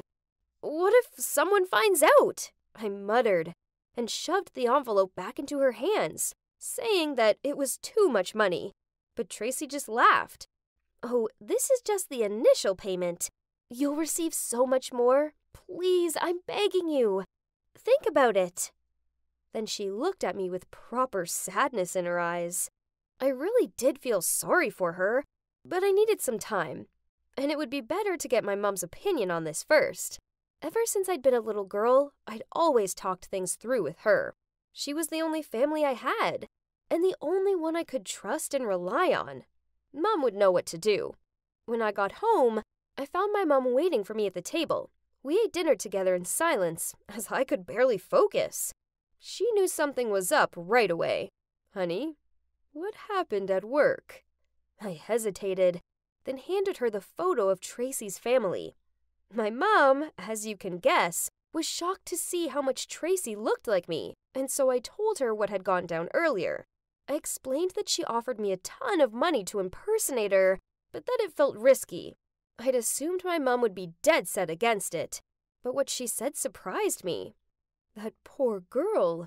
Indeed, how people always say it's not as fun as it looks being too wealthy. But hey, a bit of extra money in your pocket couldn't hurt. I mean, you could use it to pay for your vocal training.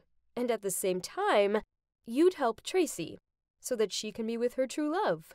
Yeah, becoming a singer had been a lifelong dream of mine, but because of money struggles, I'd had to put that aside.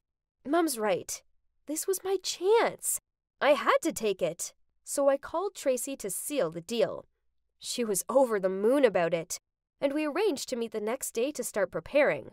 I thought I'd just have to learn all of her favorite things and maybe borrow some of her clothes so that I didn't get caught out. But no, there was a whole lot more to it than that. For starters, I had to take etiquette classes. Can you even believe? That first day, I had lessons on how to walk properly. They legitimately did put books on my head to improve my posture. And then came the elocution lessons to teach me how to speak more clearly. Seriously, was this Princess Diaries or what? But the best part, though, was her wardrobe. Wow, her outfits were to die for. Now that's what gave me the urge to dive into the royal life now. Everything was going well until we sat down to go through all of her likes and dislikes. Her dislikes were about a mile long. Oh man, Tracy was one fussy girl. I mean, who didn't like pizza? I basically lived off the stuff. Plus, she was vegan, gluten-free, and had a nut allergy. What did she even eat? But despite that, we got through the week. Every morning I had my etiquette classes, which now were easy peasy. I could totally pull it off as a high society girl. And then in the afternoons, I hung with Tracy and learned everything I could about her. By the end of the week, we got all things set and ready for the swap. So Tracy and I went out to celebrate. "Catherine, look at our faces," she said while squinting her eyes. I took a closer look at the phone screen and gotta admit, despite being pretty identical, there were still some differences between us. Sure, her cheekbones were more prominent and her nose was slightly upturned, but with a bit of makeup, I could fix that, right? Tracy wasn't convinced, though. "Listen, I think you're going to need to get plastic surgery." Wait, I wasn't ready for any of that. But on second thought, I guess that would be all right, as it'd only make me prettier, which would totally help with my singing career. So I went under the knife. Not only my nose and cheekbones were fixed, but they also added a birthmark to my shoulder to match the one Tracy had. I looked like an Egyptian mummy with all my bandages on, coming out of the operating room. But when the day came to remove them, I was amazed. Just a little touch-up could make me look this incredible. I twirled around in front of the mirror in one of Tracy's glitzy dresses and just smiled. We were totally going to pull this off. Tracy was even more excited than me. She turned to me and said, "Ready for the family party?" Oh, wow. So my first mission had arrived already. I nervously looked at Tracy, and she just giggled and said, "Oh, don't be nervous. It's just my cousin's baby's first birthday party. No big deal. Although Thomas's whole family will be there. That's the family I'm meant to marry into." Okay, now I was even more worried. Tracy told me to simply do what I learned in the classes. As for Thomas, she instructed me to just ignore him, as that's what she usually did. He was used to the cold shoulder. Well, the moment I arrived at the party, I was already so overwhelmed. I couldn't believe my eyes. Her cousin's house was basically a palace with butlers and a grand staircase as you entered, just like in the movies. I almost had to pinch myself that I was even there. As I walked in, one of the butlers asked me to follow him through to the banquet hall. A banquet hall? How insane! There were crystal chandeliers hanging from every part of the ceiling, and the room looked like it was literally made from gold. I noticed Tracy's dad standing in the middle of the room with a young couple and a baby. That would be Tracy's cousin, and the baby was obviously the reason this insane party had been thrown. I took a deep breath, gathered myself, and walked towards them in the way my etiquette teacher had taught me. I greeted them casually, and it seemed no one sensed anything weird. Not even Tracy's dad. However, I was still afraid someone would realize. So I grabbed a glass of wine and went to stand in the corner just to be safe. While I was fiddling with the glass and trying not to make eye contact with anyone, a guy came up to me and clinked my glass. Oh boy! The coolest, most handsome guy ever was standing there grinning at me. I smiled back at him politely, trying not to blush, and then I realized, wasn't he Thomas and Tracy, the happy couple? Suddenly, I heard Tracy's dad from a few feet away, speaking towards us. "You two look exquisite together. Be good to him now, Tracy, won't you?" Yep, it's Thomas, the fiancé that Tracy doesn't like at all. Okay, so I need to act cold towards him, otherwise I'll ruin everything for Tracy. But heck, he was just so good looking. I quickly walked away towards the dessert table and started stuffing my face with some almond cookies, anything to distract myself from Thomas. As I picked up a third one, I heard Thomas scream, and the next moment he was running over to me shouting, "Tracy, put it down! There are nuts in those!" I dropped the cookie in shock. Right. I was supposed to be allergic to these delicious snacks. Totally forgot that. Gosh, I turned around to see all eyes were on me. This was a disaster. I was like a deer in the headlights. Didn't know what else to do. I pretended to faint. Thomas immediately carried me somewhere while others called the family doctor. I only took a peek when I felt like I was let down on a bed. And wow, even their guest room is gorgeous. Anyway, the doctor did some quick checkup and said I was okay. Well, obviously. Then Thomas rushed over, holding my hand and kept saying, "Thank God you're okay, baby." Really? How come Tracy didn't like him? He was so sweet. He was looking at me so lovingly. Wait, at Tracy, actually. Oh boy, this was getting weird. Guess I have started off this mission on the wrong foot. But having that first incident actually helped me become more careful, so I've been getting better and better at playing Tracy. I was like a secret agent that would be summoned by duty at any sec. Sometimes you'd find me as a princess, other times I'd be waiting tables. My life was getting busier, but much more fun in some senses. Then one day, Tracy suddenly appeared at my door, looking all loved up. How strange it was. Usually she only contacted me over the phone. Then she said, "Kathy, I have a big mission for you."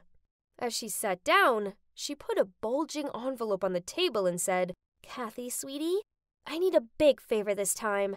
So, here's the thing. Me and Arnold are going to Asia for a month, and, I was wondering if you could maybe move into my house and cover for me? I was shocked. A month? That's quite a long time. I mean, surely I'll get caught.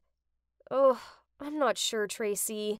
I tried to avoid her eye contact, but she kept begging and looking like she was about to cry. Oh, God. What should I do? Guys, please give me some advice.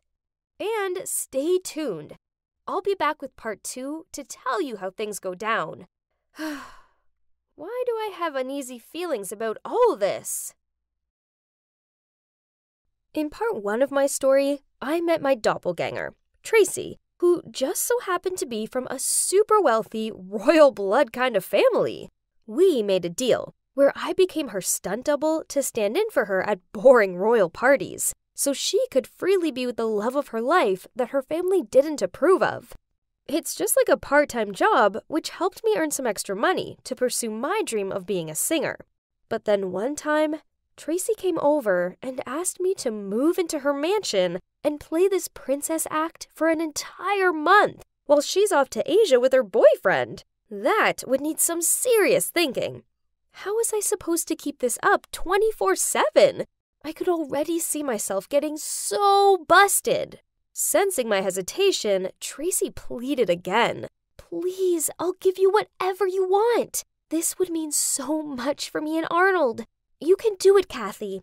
We believe in you. She looked at me with those big puppy eyes. Oh no, what to do? At that exact moment, my mother walked out from the kitchen and said, "You've been doing a great job so far, sweetie. I'm sure you'll pull it off this time too. Don't worry, it'll be fine." Well, I couldn't say no now, so I gave Tracy a nod, which made her scream with happiness. Yay! You've made my day! Tomorrow, 3 p.m., I'll be waiting for you. Then she grinned at my mother. Thank you, Mrs. Mill. And so, I moved in the next day. It was just me and Tracy's dad lived in this marvelous mansion. Yeah, as well as their butler and some dozens of housekeepers. You get the picture. Luckily, Tracy's dad was rarely home, so I basically had the place to myself. It was bliss. I didn't have to lift a finger. If I wanted a glass of wine, I just rang the bell and a glass would be waiting before I even put the bell down. One day, I felt like Mexican food, and they actually flew one of the top Mexican chefs in just to make me a burrito. I could seriously get used to this whole royal blood thing. However, there were a few moments where I totally messed up. One time, Tracy's dad had a day off, so we ate dinner together. I was so nervous that I totally forgot that Tracy was left-handed, and her dad noticed right away. Sweet pea, since when are you eating with your right hand? I stammered, trying to make something up. I've recently seen some research saying I should start using my right hand to train the left side of my brain too. Just experimenting, Dad. Oof, that was close. But it didn't stop there. Doris, the housekeeper, came into my room one day and joked, Tracy, when did you become so tidy? If I didn't know better, I'd say you had been replaced by a secret twin sister or something. I totally froze, trying not to let Doris know that she had just hit the nail on the head. I laughed it off. Oh, Doris, don't be so silly. It's me. Check my birthmark. I was kind of bored and just thought I could clean it up a little bit. But it's even more boring. Ugh. It's all yours now. I passed her my unfolded blanket and swiftly left the room. Each close call like that reminded me to be more careful. But other than that, my new life was full of wonderful things. Especially when I had Thomas by my side. At first I tried to act as cold as possible towards him, just like how Tracy would normally treat this fiancé of hers. But tell me, how am I supposed to ignore such a perfect man? He often came to visit me or took me to places. He always gave me all these butterflies with his charm and elegant gestures, and it wasn't long before I realized I had feelings for him. I just couldn't help it. He made me so happy. One night, instead of having some fancy 8-course dinner date, I suggested we try something more casual. So we went bowling and grabbed some burgers. We had so much fun, and at one point, he took my hand and said, "Thank you for opening your heart to me and giving me a chance to be your man," as he put a soda can ring on my finger. Come on, who wouldn't melt to that? And when he dropped me home, he leaned over to kiss me. Oh my God! My heart was thumping in my chest as I got out of the car. Then he said, "Good night, my darling Tracy." Suddenly, reality came crashing down. I had been delusional. It was Tracy that Thomas loved, not me, not poor old Kathy. But it's too late now. I'd been so carried away with my own feelings that I didn't realize how my behaviors towards Thomas had been taken as a green light. Both families were super stoked that Tracy finally showed some positive signals towards this relationship, and they started planning the wedding right away. The date was set for 2 weeks later. Then the plan was for us to move to Singapore for Thomas's work. I was so shocked at how fast everything was moving. This was a disaster. I called Tracy and told her everything. She also freaked out and told me to stay calm and just wait for her. She'd get back before the wedding day to stop it. Well, the wedding day was fast approaching, and there was still no sign of Tracy. I was really panicking now. And the worst part was that I couldn't get a hold of her. Her phone was off. I didn't know what to do. I cried to my mom over the phone, so she tried to calm me down. "Honey, I think if you leave now, you'll mess everything up. If Tracy's family finds out, you'll both be in trouble. Hang on a bit more. I'm sure she'll be back and everything will be okay." "But that means I have to go through with the wedding and then move to Singapore with him. I can't do that, Mom." "Why not, sweetie? I know you love him, and so far no one has spotted a difference between the two of you. Just keep pretending for now, okay?" So that's what I did. I kept pretending. While everyone prepared for the wedding of the year, I paced back and forth waiting for Tracy to get back. One day I was out in the garden trying to ease my mind when someone approached me. He looked so familiar, and I wondered if it was Arnold, Tracy's boyfriend. But what was he doing here?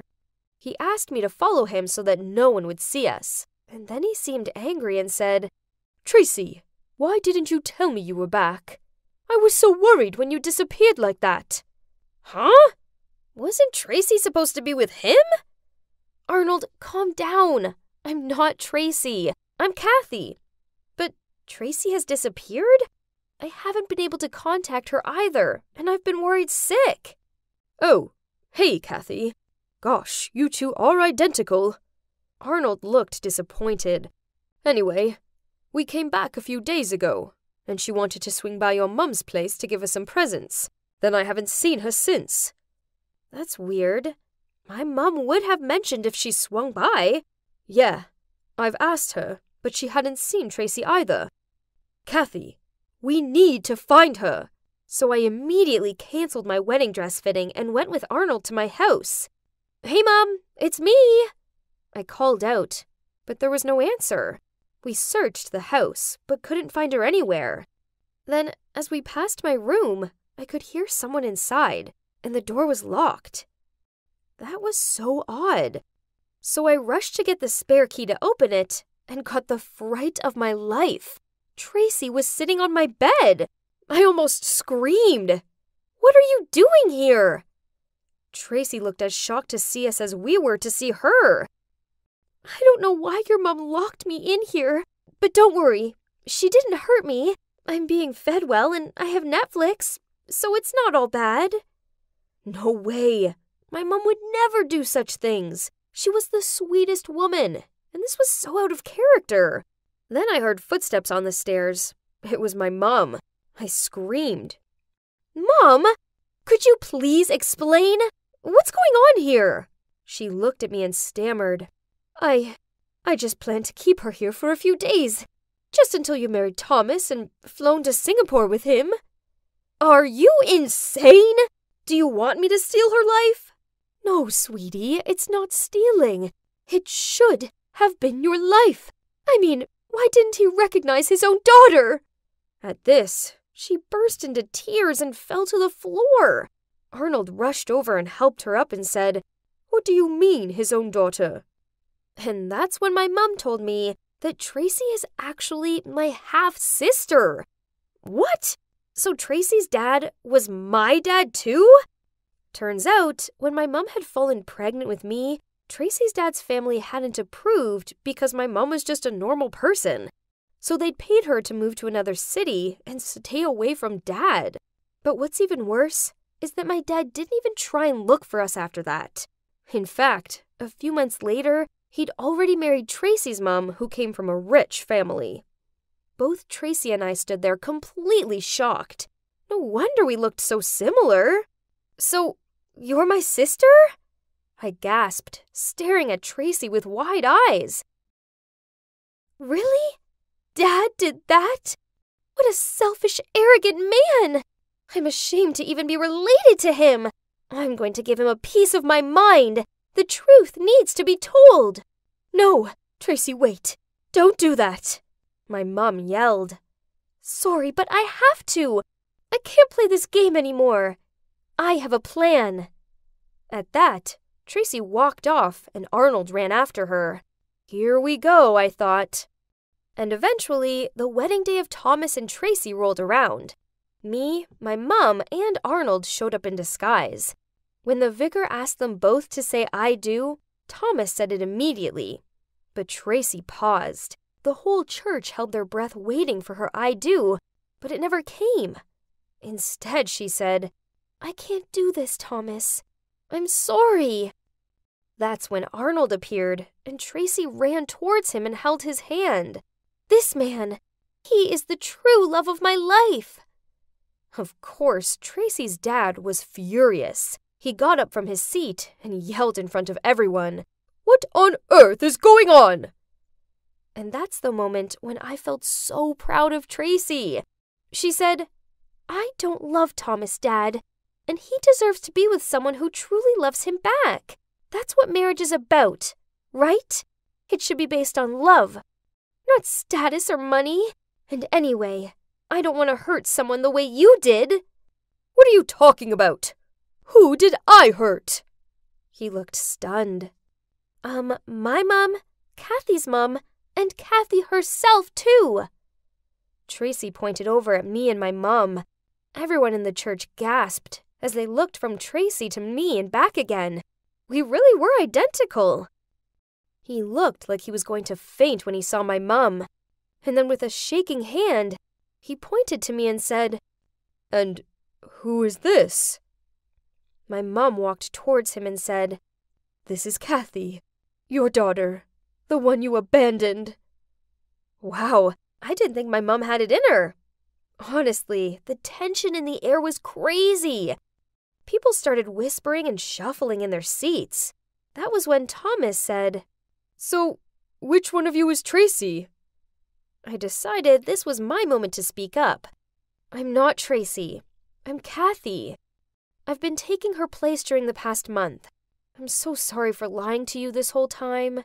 I couldn't even look him in the eyes as I put in his hand the soda ring that meant so much to me. Thomas looked disappointed and marched off. I ran after, trying to stop him, but he didn't care. Only, when I tripped and fell to the ground, he turned around to say, "Why would you do this? Giving me false hope? And for what? Honestly, it would have been better if you'd treated me the way Tracy the Ice Queen does." "I'm sorry, Thomas. I didn't want to hurt you. My feelings for you are real." I started to cry. "You're so selfish, Tracy. Oh no, wait. I mean, Kathy." Then he walked off. In the end, the wedding was obviously canceled. Tracy's dad, or should I say, our dad, had no choice but to accept Tracy and Arnold's relationship. I was so happy for her.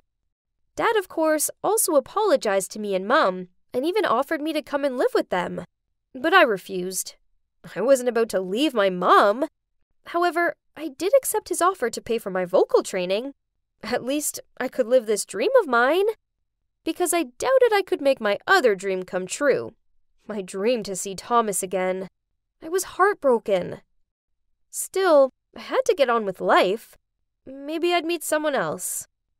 Pretty soon, it was time to graduate from my first semester of vocal training, and I was going to have my first ever solo performance to an audience.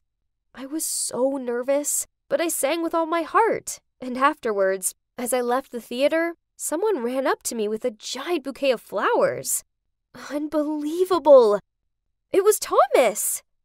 I burst into tears and he said, "Hi, Kathy. I'm Thomas. Nice to meet you." That put the widest smile on my face. I then ran into his arms saying, "It feels so good to hear you call me by my real name." "Yes, I'm Kathy. I know we just met, but will you be my boyfriend?" And you guessed it. The rest is now history. We're currently planning our wedding. For real this time. And I've honestly never been happier. Hey, I'm Callie. I'm almost 16, but I could live in peace only in the first 2 years of my child's life, until my little brother, Ethan, came along and ruined everything. I always hoped that little brat had never been born. And if you're the oldest sibling like I am, then chances are you'll feel the same way as I do. Firstly, his birth meant that my parents barely noticed me anymore. Yeah, I know I was 2 back then, so I don't actually remember this, but as the years passed by, I saw how it was. I got into trouble for dumb things because I was the oldest, while Ethan got away with everything because he was too young to understand. Ugh, I really hate my brother, and I could tell tons of reasons for that. We always fought over the last slice of pizza. When he got it, he'd eat it open-mouthed in front of me, and Mom would smile and say, "Ah, my growing boy." But when I got it, Mom would frown at me and say, "Callie, don't be greedy." Ugh! He'd sneak into my room and took the plushy bunny my bestie gave me and superglued its ears together. So I took his Switch and hid it in the basement.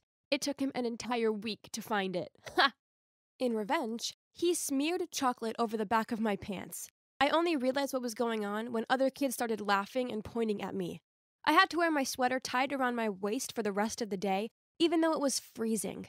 So I retaliated by rubbing stinging nettles on his pillow. The next morning, his face was bright red, and he couldn't stop itching. It was so funny.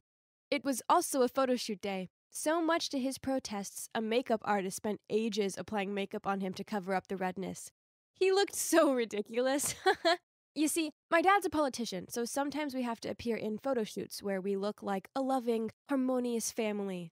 Pfft, as if. I could play pretend for the cameras, but in reality, I really just wanted to kick my brother's butt. We just didn't get on at all. He's such a brat. So I guess pranking each other was our coping strategy. I mean, hey, it isn't easy living with someone you hate. Our pranks happen so often that our parents just let us get on with it. However, there is one thing Ethan is terrified of.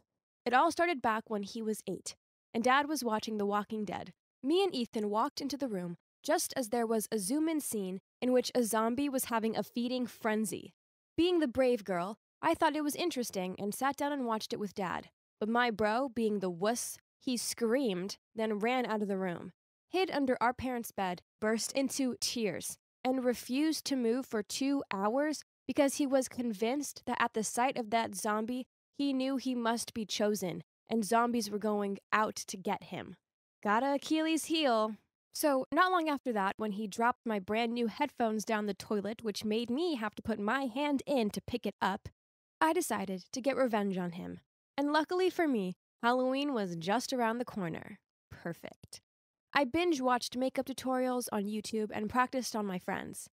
Then on Halloween, I turned myself into a seriously scary zombie, hid the video camera in his room, got into his closet, and made grumbling and moaning sounds. When he opened the closet door, I jumped out at him and tackled him to the floor. OMG, he screamed so loudly, and he actually peed his pants. And now, all these years later, I still have it on video to torment him with. Ha! But don't be fooled, as my brother was not your average kiddie. It wasn't that long ago that he played a prank on me, which made me madder than Misty from Pokemon. So, I had a crush on this boy from school. He was just so sweet and dreamy, and from the cute glances he kept on giving me, I was 100% sure he liked me too. Valentine's Day seemed like the perfect day to express my feelings toward him. So I stayed up until midnight the night before, making chocolate for him. I left my chocolates lovingly wrapped and boxed on the side in the kitchen and went to bed. The next day, I grabbed the box and at lunchtime, I handed it to my crush. To my utter dismay when he opened it, instead of the lovely heart-shaped chocolates I'd spent hours making, there were embarrassing childhood pics of me, including a photo from when I was 12 with a bunch of hideous pimples on my face. One of me as a toddler sleeping with my mouth open and saliva drool on my chin, and one of me as a baby with a bowl of food mush on my head. Then my crush lifted up a note saying, "Great chocolates, sis." That sneaky brat. Although my crush kept saying that I looked really cute in those photos and he liked them even more than chocolates, I still wanted to give that brat a hard punch right in his annoying face. Oh God, I'm begging you, please take him away from me. I'll be good. I'll do my homework on time, and I'll stop borrowing Mom's expensive perfume. Okay, so this may have been my wish, but I never expected that it would come true. It was a normal evening around the dinner table. Ethan was glued to his phone, and Mom got really annoyed and made him clear up the table. While he was doing that, I saw a message pop up on his phone from someone called Sophie, saying, "Okay, I'll see you in the front of the cinema at 8 p.m. I'm looking forward to it," smiley face. What? Ethan had a date? Oh, my sweet little bro. It was payback time for ruining my crush's chocolates. So I stealthily followed Ethan to the cinema. Because the cinema was pretty close to our home, we both walked. He cut through the park. Geez, it was creepy at this time. I swear the trees looked like monsters. Anyway, I saw something light up by my feet. I picked it up. It was Ethan's phone. What an idiot. I was so gonna make him work hard to get this back.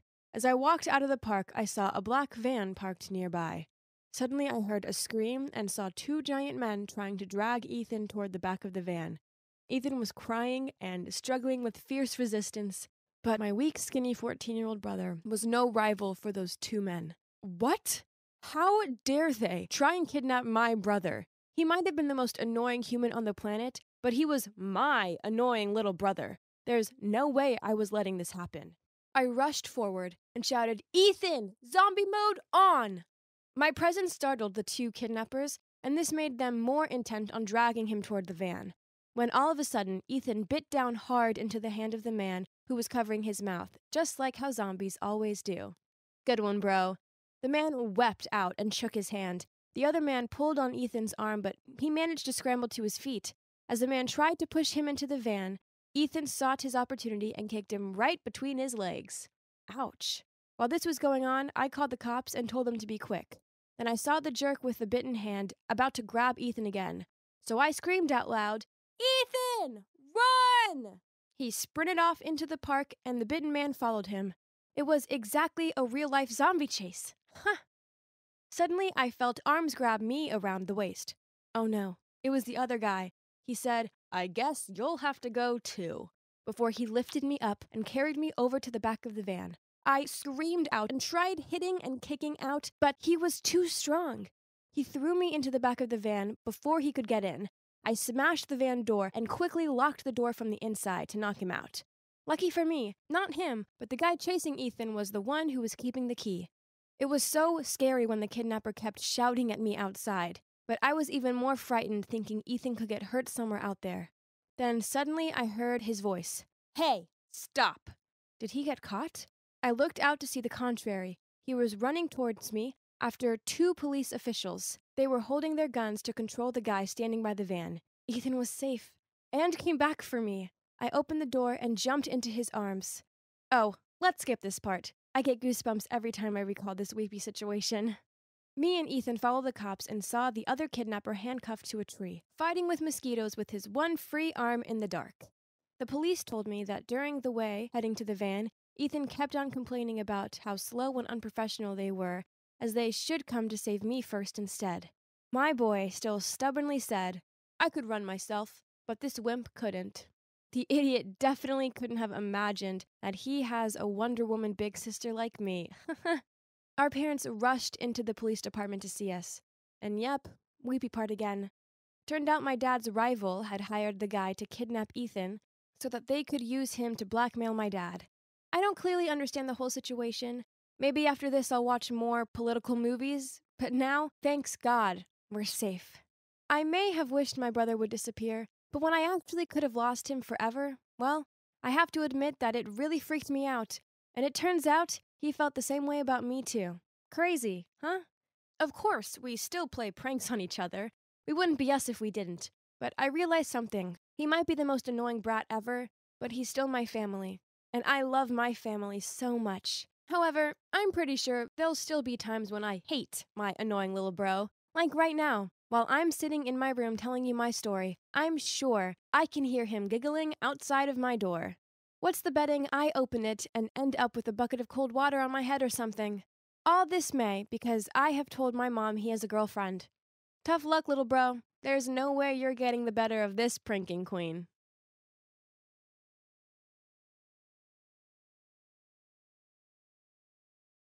My name's Mary. I'm 20 years old, and I grew up with a very strict and religious mother. Every Sunday during church, I would say the same prayer to God. Please, God, help my mother to change into a different person to make my life easier and more comfortable. I never actually expected God to answer my prayers, but then something completely unexpected happened. Living with my mother wasn't easy for Dad and me. She was very strict and always had her ridiculously high standards. As a result of this, she gave us both a long list of daily house chores, and she could turn from a well-tempered woman into a monster at the slightest thing. Once, when I was dusting, I accidentally smashed one of her beloved cat ornaments, and she locked me in my bedroom for a full day. Another time, Dad forgot to take the trash out, so she emptied it into his briefcase. Mom also liked to have us live by her rules. Dinner was at 7 p.m. prompt. Bedtime was at 9:30 p.m. with no room for adjustment. And under no circumstances was I allowed to ever go out with a boy. I mean, come on, I'm a 20-year-old girl. I started dating this guy called Ben in secret. He's such a kind, caring guy, but I knew Mom wouldn't see it that way. So when I went round to his, I had to pretend to her that I was meeting friends. It was difficult having to lie to Mom, and it sucked that I couldn't stay over at his place. I was a grown woman, but Mom made me feel like I was still a little girl. As much as Dad and I loved Mom, her strict rules and temper were getting to us. One time, I overheard Mom yell at Dad, "You're a useless old fool, and I don't know why I married you." I walked into the kitchen to find Dad sighing deeply while staring blankly into space. Turns out, her outburst was all because he'd made toast with the bread Mom was saving for sandwiches. I felt so bad for him, so the next time I was at church, I said my usual prayer to God. I never expected Mom to actually alter her ways, but then everything changed 180 degrees after the terrible accident. My mom had a serious car crash in which the airbag didn't pop out in time. She bumped her head hard and ended up in a coma. Seeing Mom lying there unconscious and helpless was horrible. I prayed to God for her to wake up, even if it meant putting up with her strict rules.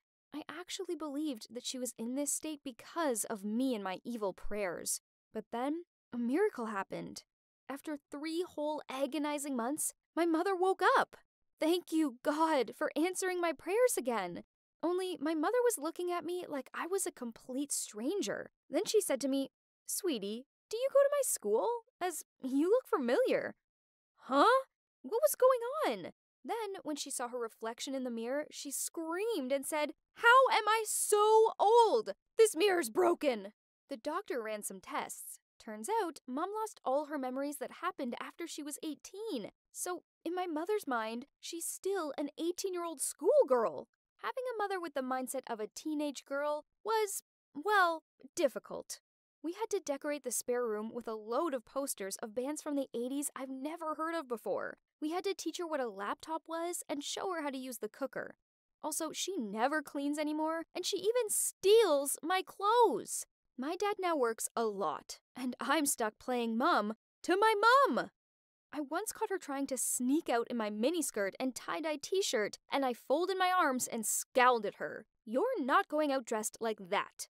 She got so mad with me and sulked off to her room. OMG. I just realized I was becoming my mother. But she did look ridiculous. She's a 45-year-old woman, not some teenaged girl. But after the initial shock of my mother acting like a completely different person, I began to warm to her. She was funny, super curious, and most importantly of all, she didn't care about rules. Although one time my cell rang, this startled her so much that she grabbed it and threw it in the sink. Yeah, I wasn't overly impressed, but I guess it was kind of funny. She just didn't understand this world anymore. The one thing I did enjoy was having pamper evenings with her. She put scrunchies in my hair and helped me put my mask on. Then we chatted for hours about school, mean girls, and cute boys. Yeah, so, okay, talking about boys with my mom was weird, but it felt like this wasn't my mom at all, but someone new entirely. Then she asked me if I had a boyfriend, and I nodded without hesitation. Now I can comfortably talk about him without being afraid of her judgment. I told her, Ben is so cute, polite, mature, and very talented, and he's so good with technology. Oh, he sounds swell, she smiled. Could you invite him over to show me how to use that face-what's-it thing on the computery thing? I replied, sure, sure, Wendy. This was great. Now, not only could I be open about having a boyfriend, but now instead of feeling afraid of Mom, I was friends with her. Ben came over and helped Mom out with the computer and things. She still seemed completely puzzled by it all, but he seemed so chilled around her, even when she picked up the laptop and began to shake it in an attempt to get it to turn on. Yeah, the on button helps. I left them to it and went to get orange juice, but then I walked back into the room to see her brushing her fingers through his hair. When she saw me, she quickly pulled her hand away, and I was left wondering if I imagined it. But then later on, when we were watching a movie, she made a big deal of sitting next to him.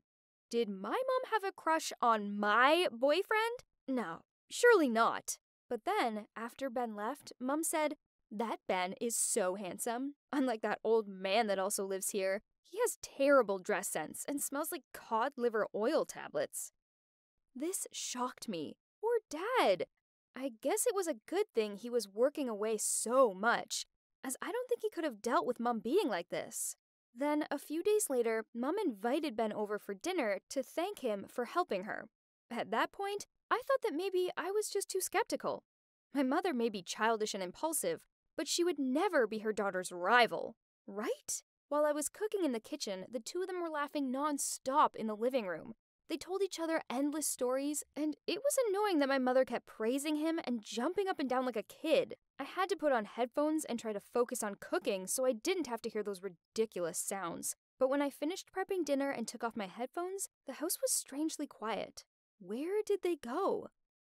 I walked out into the living room to the most horrifying sight. While Ben was trying to focus on the computer screen, my mother was sitting next to him on the sofa, her hands all over him. What the heck? Her hand was moving downwards and touching his thigh. Stop! I shouted. Startled, Ben stood up. That's when I noticed sweat drenched his shirt. He stuttered out, I didn't do anything. Your mother. And then he ran away.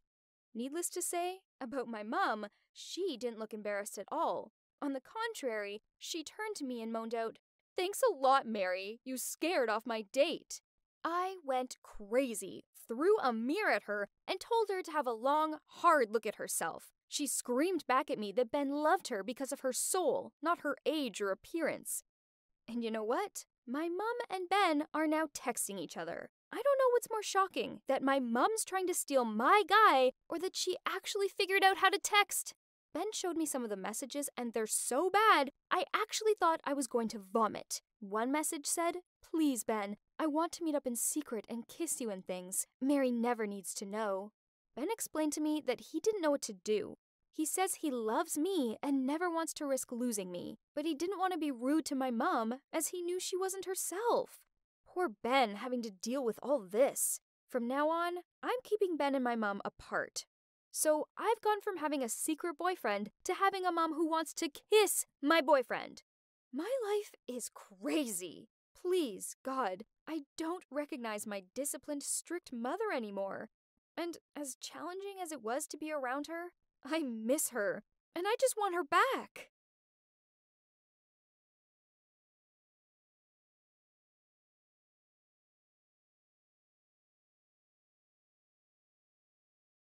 Everyone talks about how Christmas is the most wonderful time of the year, full of love and cheer and surprises. Well, last Christmas, our family got the biggest surprise of all. I'm Grace, and Christmas has always been my favorite holiday. That was until one year when everything changed. At the time, I was only 10, and my little sister was 3.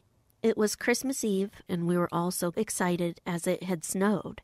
That meant we were going to have a white Christmas. But suddenly, I heard loud voices. Our parents were fighting. I didn't know it at the time, but my dad had been having an affair, and my mom had just found out. I came downstairs just in time to see my dad slamming the door and driving away. Mom was in tears and told me to run back upstairs and pack a bag for me and my sister. Then we drove to my aunt's house, and the 3 of us stayed there that night. We woke up on Christmas morning, and because Mom is a nurse, she had to go to work as she was on duty that day. We opened our presents, and then me and my sister went outside to play in the snow. Suddenly our dad appeared, and we were so happy to see him. He had presents, and he asked us to quickly jump in the car with him so we could go home to see what Santa had brought us. I remember he smelled kind of funny, and I thought he must have forgotten to bathe, but it was the smell of alcohol. He'd been drinking all night and was completely over the limit. As we drove away, our aunt came running out, but it was too late. We were on our way home. It happened so quickly I barely remember it. We must have crashed because the next moment the car was skidding to the side of the road, and me and my sister were screaming. Dad had been so drunk he ended up crashing into 2 cars and injuring 4 people. Luckily, me and my sister were okay, but Dad wasn't. He ended up going to prison, and he wasn't allowed to see us anymore. My mom went crazy when she found out, and she wouldn't even let us see him in prison. We were too young to really understand, but we just knew we weren't going to see our dad again. A couple of years ago, I asked Mom about him, and she said he'd gotten out of prison and moved across the country, and that she didn't want to talk about it, so I never mentioned him again. And then my mom met a new guy named Neil, and I guess I like him, but I miss my dad a lot. Then Christmas came around, and it brought back all those memories. Mom always acted a little emotional on the day, and last year was no different. It hadn't snowed since that Christmas, but when we woke up on Christmas morning, my little sister came bouncing into my room to tell me it had snowed. We raced downstairs and started to put on our coats and our shoes. Even though I was 15, I couldn't resist a good old snowball fight. Afterwards, we opened our gifts, and Mom was really quiet. The snow obviously reminded her of what happened that Christmas with Dad. We spent the rest of the day watching movies and playing with our gifts, and then we sat down to enjoy dinner. We'd almost finished eating when the doorbell rang. My little sister went to open it. "Who is it?" I asked her, expecting it to be our aunt or something. But you won't believe who was standing there. It was Santa. Okay, so I know he's not real, but my little sister freaked out. "Mom, Santa's here," she screamed. Mom came running towards the door with her boyfriend running behind her. We were all so confused. He had a bag of gifts and just stood there not saying anything. My sister was so excited, and she led him through to the lounge and offered him a glass of milk and some cookies. I just looked at Mom and shrugged my shoulders. He sat down and opened his bag. Then he handed me and my sister a gift. Mom kept saying there's no need for gifts, and I could hear Neil whispering to her, "Who is this guy?" But my little sister had already unwrapped it and was squealing with joy. He'd got her the exact video game console she wanted. Mom was shocked. And then I opened mine, and it was the latest iPhone. "Whoa, thank you so much," I said. I could barely believe it. "Sorry, who are you?" my mom finally asked, but he didn't reply. He just started whistling Jingle Bells and looked kind of awkward. And then Neil said thank you to him and asked him to leave. Suddenly, he got up and just ran out. My sister tried to run after him, but he was too quick. Seriously, who was he? The rest of the evening was a little strange, and we were all so confused. My mom thought maybe my aunt had planned this and decided to ask her later when she came over. Neil went to pick her up, and as soon as he drove off, the doorbell rang. It was Santa, again. He said, "Sorry, I forgot I had one last gift in my bag." And then he handed it to my mom. As soon as we heard his voice, we realized who it was. "Daddy?" I said. He took off his Santa hat and fake beard and just broke down. And suddenly we were all crying. Up until that moment, I don't think I'd realized just how much I missed him. Me and my sister ran into his arms, and Mom stood there silently sobbing behind us. She opened the gift, and then she started crying even more. It was a photo album of all of our memories together, up until that Christmas when everything went wrong. My girls, I'm so sorry. Please, please forgive me. I can't live another day without you all in my life. That Christmas ended up being the best Christmas of our lives. Our dad was back. We invited him to join us for dessert, and when Neil came back and found out who it was, he was furious, and so was my aunt. But me and my sister couldn't stop smiling. As for my mom, well, I think she was more shocked than anything, but it ended up being a magical day. Of course, my mom's boyfriend stormed off, but we were too distracted to really notice.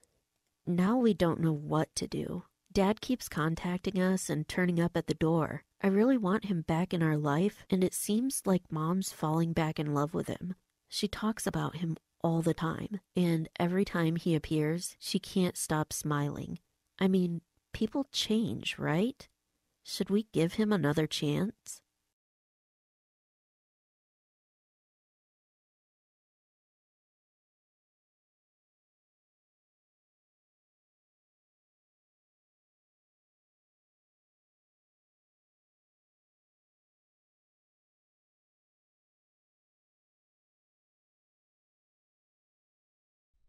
It was such a beautiful weekend, but instead of being out having fun, I was stuck at home. For what, you ask? To teach Excel to a girl who doesn't even know how to use Shift key shortcuts. What is the matter with you? I've explained the code 20 times to you already. I'm sorry. Let's face it, you suck at this. Try to beat me in your dream. If I had to waste one more second sitting next to her, I'd go crazy. Look how fake you are. If you're mad, then just show me. Why do you always have to be Miss Friendly? Let me introduce you. That's Laura, my so-called sister. 2 months ago, my mom brought her home and announced, "Jeff, I have something to tell you. Back when we broke up for a while, due to your parents' hatred towards me, well, during that time, I found out I was pregnant. I gave birth to our little girl, Laura. I was only 22 and I had no money, so as much as it pained me to do so, I gave her away. I've never stopped thinking about her, and now, well, I've managed to find her." She dabbed at her teary eyes, then handed Dad the DNA test results. Dad was overwhelmed and ran over to hug Laura. They all cried a lot and hugged a lot. As for me, I just stood there in shocked silence as I watched this family reunion take place. It all happened so fast. How was I supposed to believe that it was just a coincidence when Mom suddenly found her long-lost child after so many years? "What now, Skylar? Stop being so headstrong." Mom scolded me, then rushed over to Laura and started cuddling her and soothingly stroking her hair. "It's not my fault she has the learning capacity of a slug. Stop interfering, else I'll quit teaching her. By the way, those loving mother-daughter things also? Cut it off! It's ridiculous!" I know what you're thinking. What's with the attitude towards my mom? The thing is, she's not even my real mom. A few months ago, something crazy happened to me. A strange woman showed up out of nowhere and claimed she was my mom. Say what now? Of course, I told her she'd got the wrong person. But when I saw the selling contract between my mom and her, I froze in shock. Turns out, my mom miscarried a child, but she was too afraid she'd lose her place in the family, so she bought me from this woman. So, I was adopted.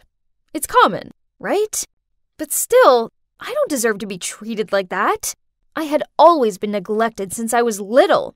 Mom never hugged or kissed me. She didn't read me bedtime stories or tuck me into bed at night. All she ever did was snarl at me.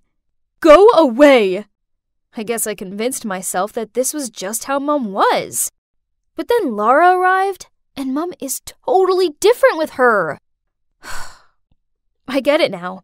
I get why she treated me so cold and why I've never felt happy despite growing up in a wealthy family. Because I'd never belonged here. After the incident with the woman, I confronted Mom about it. I get it. I know I'm not your real daughter, and that's why you think it's acceptable to treat me like garbage?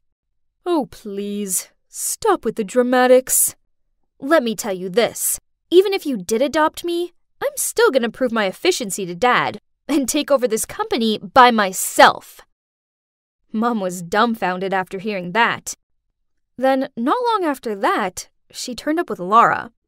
That's why I didn't believe there was no coincidence. She brought Laura back to compete with me. And if that was true then, what do I have to be scared of? How are my two girls? Skylar, are you still helping Laura with her studies? Yeah, Dad. She still helps me every day. Thank you so much. Okay, that's great. When you move past the basics, I think you should take a few more extra courses. Do your best and try to follow your sister. There's no way she can be as good as me, not even in her wildest dream. Laura is very smart, and she'll soon be up to speed. I'm also teaching her more about our family business. Huh? Is Mom going to teach her more to compete with me? I can obviously see her greed and competitiveness. But whatever. Laura and I are at two distinctly different levels anyway. I am an excellent student at the Columbia Business School, while she's just an uneducated nobody. Poof! Please!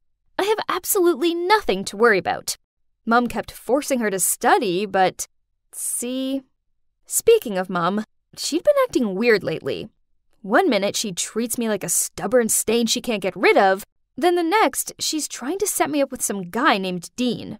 He's the son of her super rich colleague. I don't understand why she suddenly feels the need to find me a boyfriend. And Dad wasn't helping the situation, as instead of telling Mom to stop playing matchmaker, he was encouraging her. Ugh! Okay, I just wanted them to quit bugging me, so in the end, I agreed to talk to this Dean guy. But now, he won't stop messaging me, and he's even shown up at the house. I suppose he is kinda handsome and nice, but he's not my type. So I just talked to him out of politeness. Until one time, I saw Laura sneaking a peek at Dean while he was waiting for me in the lobby. Wait.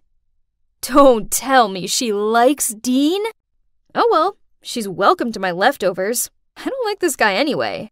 Then one day, I was walking along the corridor when I received a text from Dean. Skylar, are you free tomorrow? Let's have dinner together. I was about to text back when I suddenly heard Mom and Laura arguing. What's wrong with you, Laura? Why are you secretly dating that jerk? Why not Dean? He's a good guy. Besides, he told me that there's nothing going on between him and Skylar. So Dean is two-timing us? He snuck out on a date with Laura while flirting with me on the phone all day? What on earth? I tried to keep calm while continuing to listen. You're crazy. Stop this stupid secret dating game at once. What? Why is Mom insisting he's a good guy to me, but telling Laura the opposite? Well, Mom, which one is it? Is Dean a good match like you told me, or a jerk like you told Laura? He's rich, so keep on dating him and stop bothering me with your nonsense. Ugh, I wasn't born yesterday. There's definitely something wrong with this Dean. The very next day, I decided to go and follow Dean. Oh my gosh! What was he wearing? And why did he go to this slum? Then he gathered with a few other thugs. So, it's obvious, Dean definitely was a street guy. That's why Mom didn't let Laura get close to him. But why did she match him with me? Could that be a part of her plan to bring me down? Ha! Nice try! I'd had enough spying for one day, so I was about to leave. But then suddenly, I heard a familiar voice which startled me. I turned around, then... What? It's... Mum? How dare you ruin the plan! Mind your words. I did as you said. I told you to flirt with Skylar to distract her, not Laura. Don't think I'm paying you a nickel more. Fine, don't pay me. Just be sure to take me a picture of your husband's face when the real DNA result arrives in his inbox. You... Oh my God! Did I just hear it wrong? What DNA results? Could it be? I immediately went home and rushed into my dad's office to look for the DNA certificate that my mom gave him that day. Here it was! What should I do now? That's right, I had to take it to the hospital to have it checked. After pleading and putting pressure on the doctor, he finally admitted that he'd accepted a bribe from Dean to fake the test result. I asked for the original one and, believe it or not, Laura was not my dad's child. I immediately rushed home and showed my dad the original DNA results. He was so shocked, I had to help him sit down, then get him a glass of water. When he got over the initial shock, he asked me to call Laura and Mum in to confront them. But, oh no, Laura's room was empty. Only one letter was lying on the bed. Sorry, everyone. Dean told me the truth. Thank you all for taking care of me. Especially you, Skylar. I honestly enjoyed being around you. I think you're kind and patient. Please don't ever change. I don't belong in your world, so I can't stay. If we're predestined, we will meet again. Thank you, and sorry again. Love, Laura. Unbelievable! How could you lie to all of us about something like this? Knowing she couldn't wriggle out of this one, Mum replied, Okay, Laura isn't yours. I fell pregnant with her after we broke up. I didn't want you to throw me out, so I paid Dean to get a fake DNA certificate. Then I paid him again to date Skylar and distract her from her studies. This business should be Laura's, not hers. But that jerk went and fell for Laura instead. Poor Dad. He looked so heartbroken. Mum tried pleading with him to forgive her, but he told her the trust was broken and that she had to leave. Everything's such a mess. Poor Dad shut himself away in his office, while me, I lay on my bed, staring at the ceiling. I couldn't stop thinking about all of Mum's lies. And what for? Money? Fame? Status?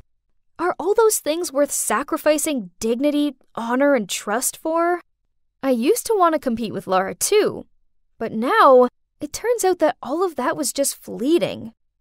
Dad, I think I should leave too, because I'm not your biological daughter either. I've known for a while, but I've kept quiet as I was afraid that you would abandon me. Thank you for always being there for me. You're a good man, and you don't deserve all the pain you've been through.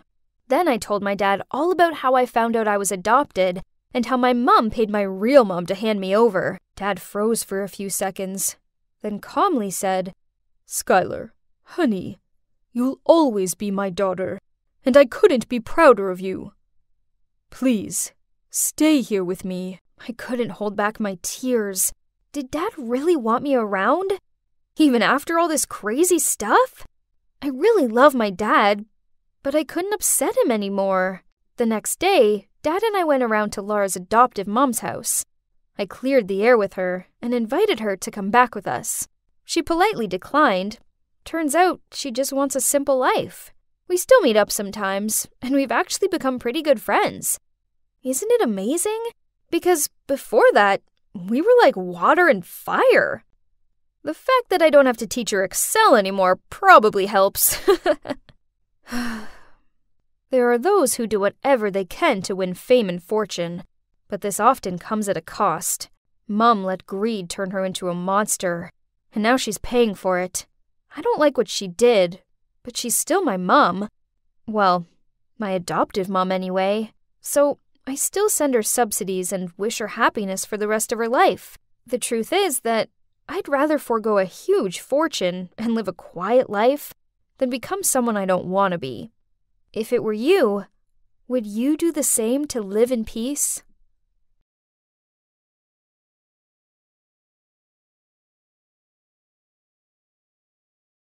Hi there, I'm Betty and I'm 15 years old. Last year I developed a bit of an obsession for something that kind of took over my life, and, to put it bluntly, pretty much became my life. I neglected everything just to get my fix of this one thing, and if it hadn't been for my mom intervening, I don't know what my life would have been like today. In fact, I shudder even at the thought of it. It all started with a game. That sounds pretty tame, right? Well, hear me out. One day on the school bus, I overheard a group of girls in the year above me talking about this game, Gacha Life. I was so intrigued as it sounded exciting, so as soon as I got home later that day, I downloaded it. And well, let's just say the rest was history. From the moment I downloaded it, I couldn't stop playing it. It's fair to say that I'd always loved anime, and so that just made the game appeal even more. Being able to create my own characters and dress them up in cute outfits with wacky hairstyles, I just loved it. And then there was the fact I could create any scenario for them. I'd always been into storytelling and acting, and this was like a dream virtual world where I could let my imagination run wild and create whatever I wanted. Pretty soon, I was addicted. It's true, I couldn't stop playing it. Have you ever become addicted to a game? That thrill and anticipation of opening the app and waiting for the game to load. I couldn't get enough of it. I'd always been quite sociable, spending my weekends hanging out with friends and helping my mom in the garden, but now literally all I wanted to do was play Gacha Life. At first, no one really noticed. But one night I got so carried away playing that the next moment I realized the sun was rising and I'd played right through the night. I hadn't slept a wink, and at breakfast I fell asleep on my plate of toast. That's when my mom started to worry, and then that day at school things got worse. I'd completely forgotten that we had a math test. I was so tired I could barely focus, so of course I ended up failing.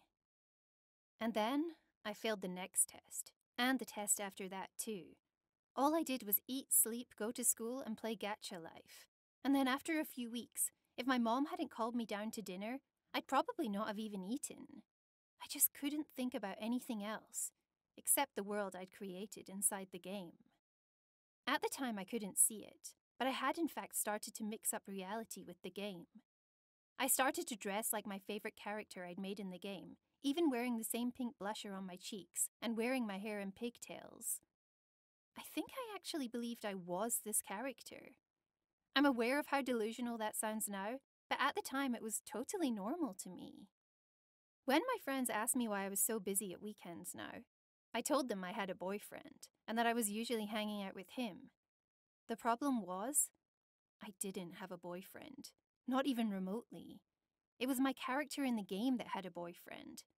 But I'd mixed up my idea of reality, and I seriously believed that the boy in the game was my boyfriend.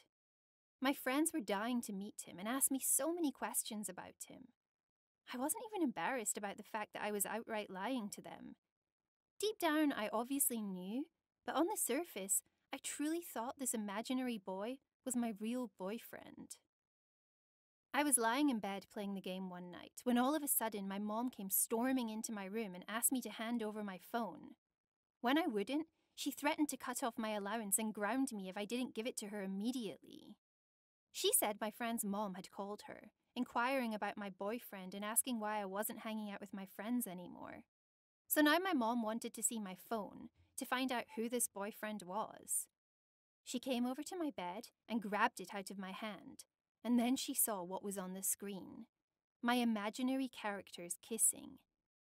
And then she looked at me. My bloodshot eyes and unkempt hair. And she told me that if I didn't sort myself out, she'd take me to see a psychologist. Because clearly, according to her, I had a problem. I stayed up so late playing that night that I overslept the next morning, and that's when my mom called it quits. She took me straight to a psychologist that afternoon, even though I protested the whole way there. The psychologist asked me why I seemed so attached to my phone. Then I told him everything. That it wasn't my phone I was attached to. It was this game, Gacha Life. I had been so reluctant to see a psychologist, but actually he really helped me. He made me realize that it's okay to play games like Gacha Life. In fact, it can be very beneficial for my imagination and creativity. But there also needs to be a healthy boundary established between how I view the game. It's not real life. It's just a game. And I have to find a balance between my school life and what I do in my spare time. No game is worth jeopardizing my future. And after that first session with the psychologist, I realized I need to live my life in the real world and not escape into the game all the time. I do still play Gacha Life sometimes because it is fun, but it's now a healthy hobby as opposed to an addictive one. I'm so grateful my mom helped me when she did. Otherwise, who knows what level of obsession I might have taken it to. Have you ever played Gacha Life or become addicted to a game? Please share your experiences with us in the comments section below. And don't forget to like this video and subscribe to our channel for more stories.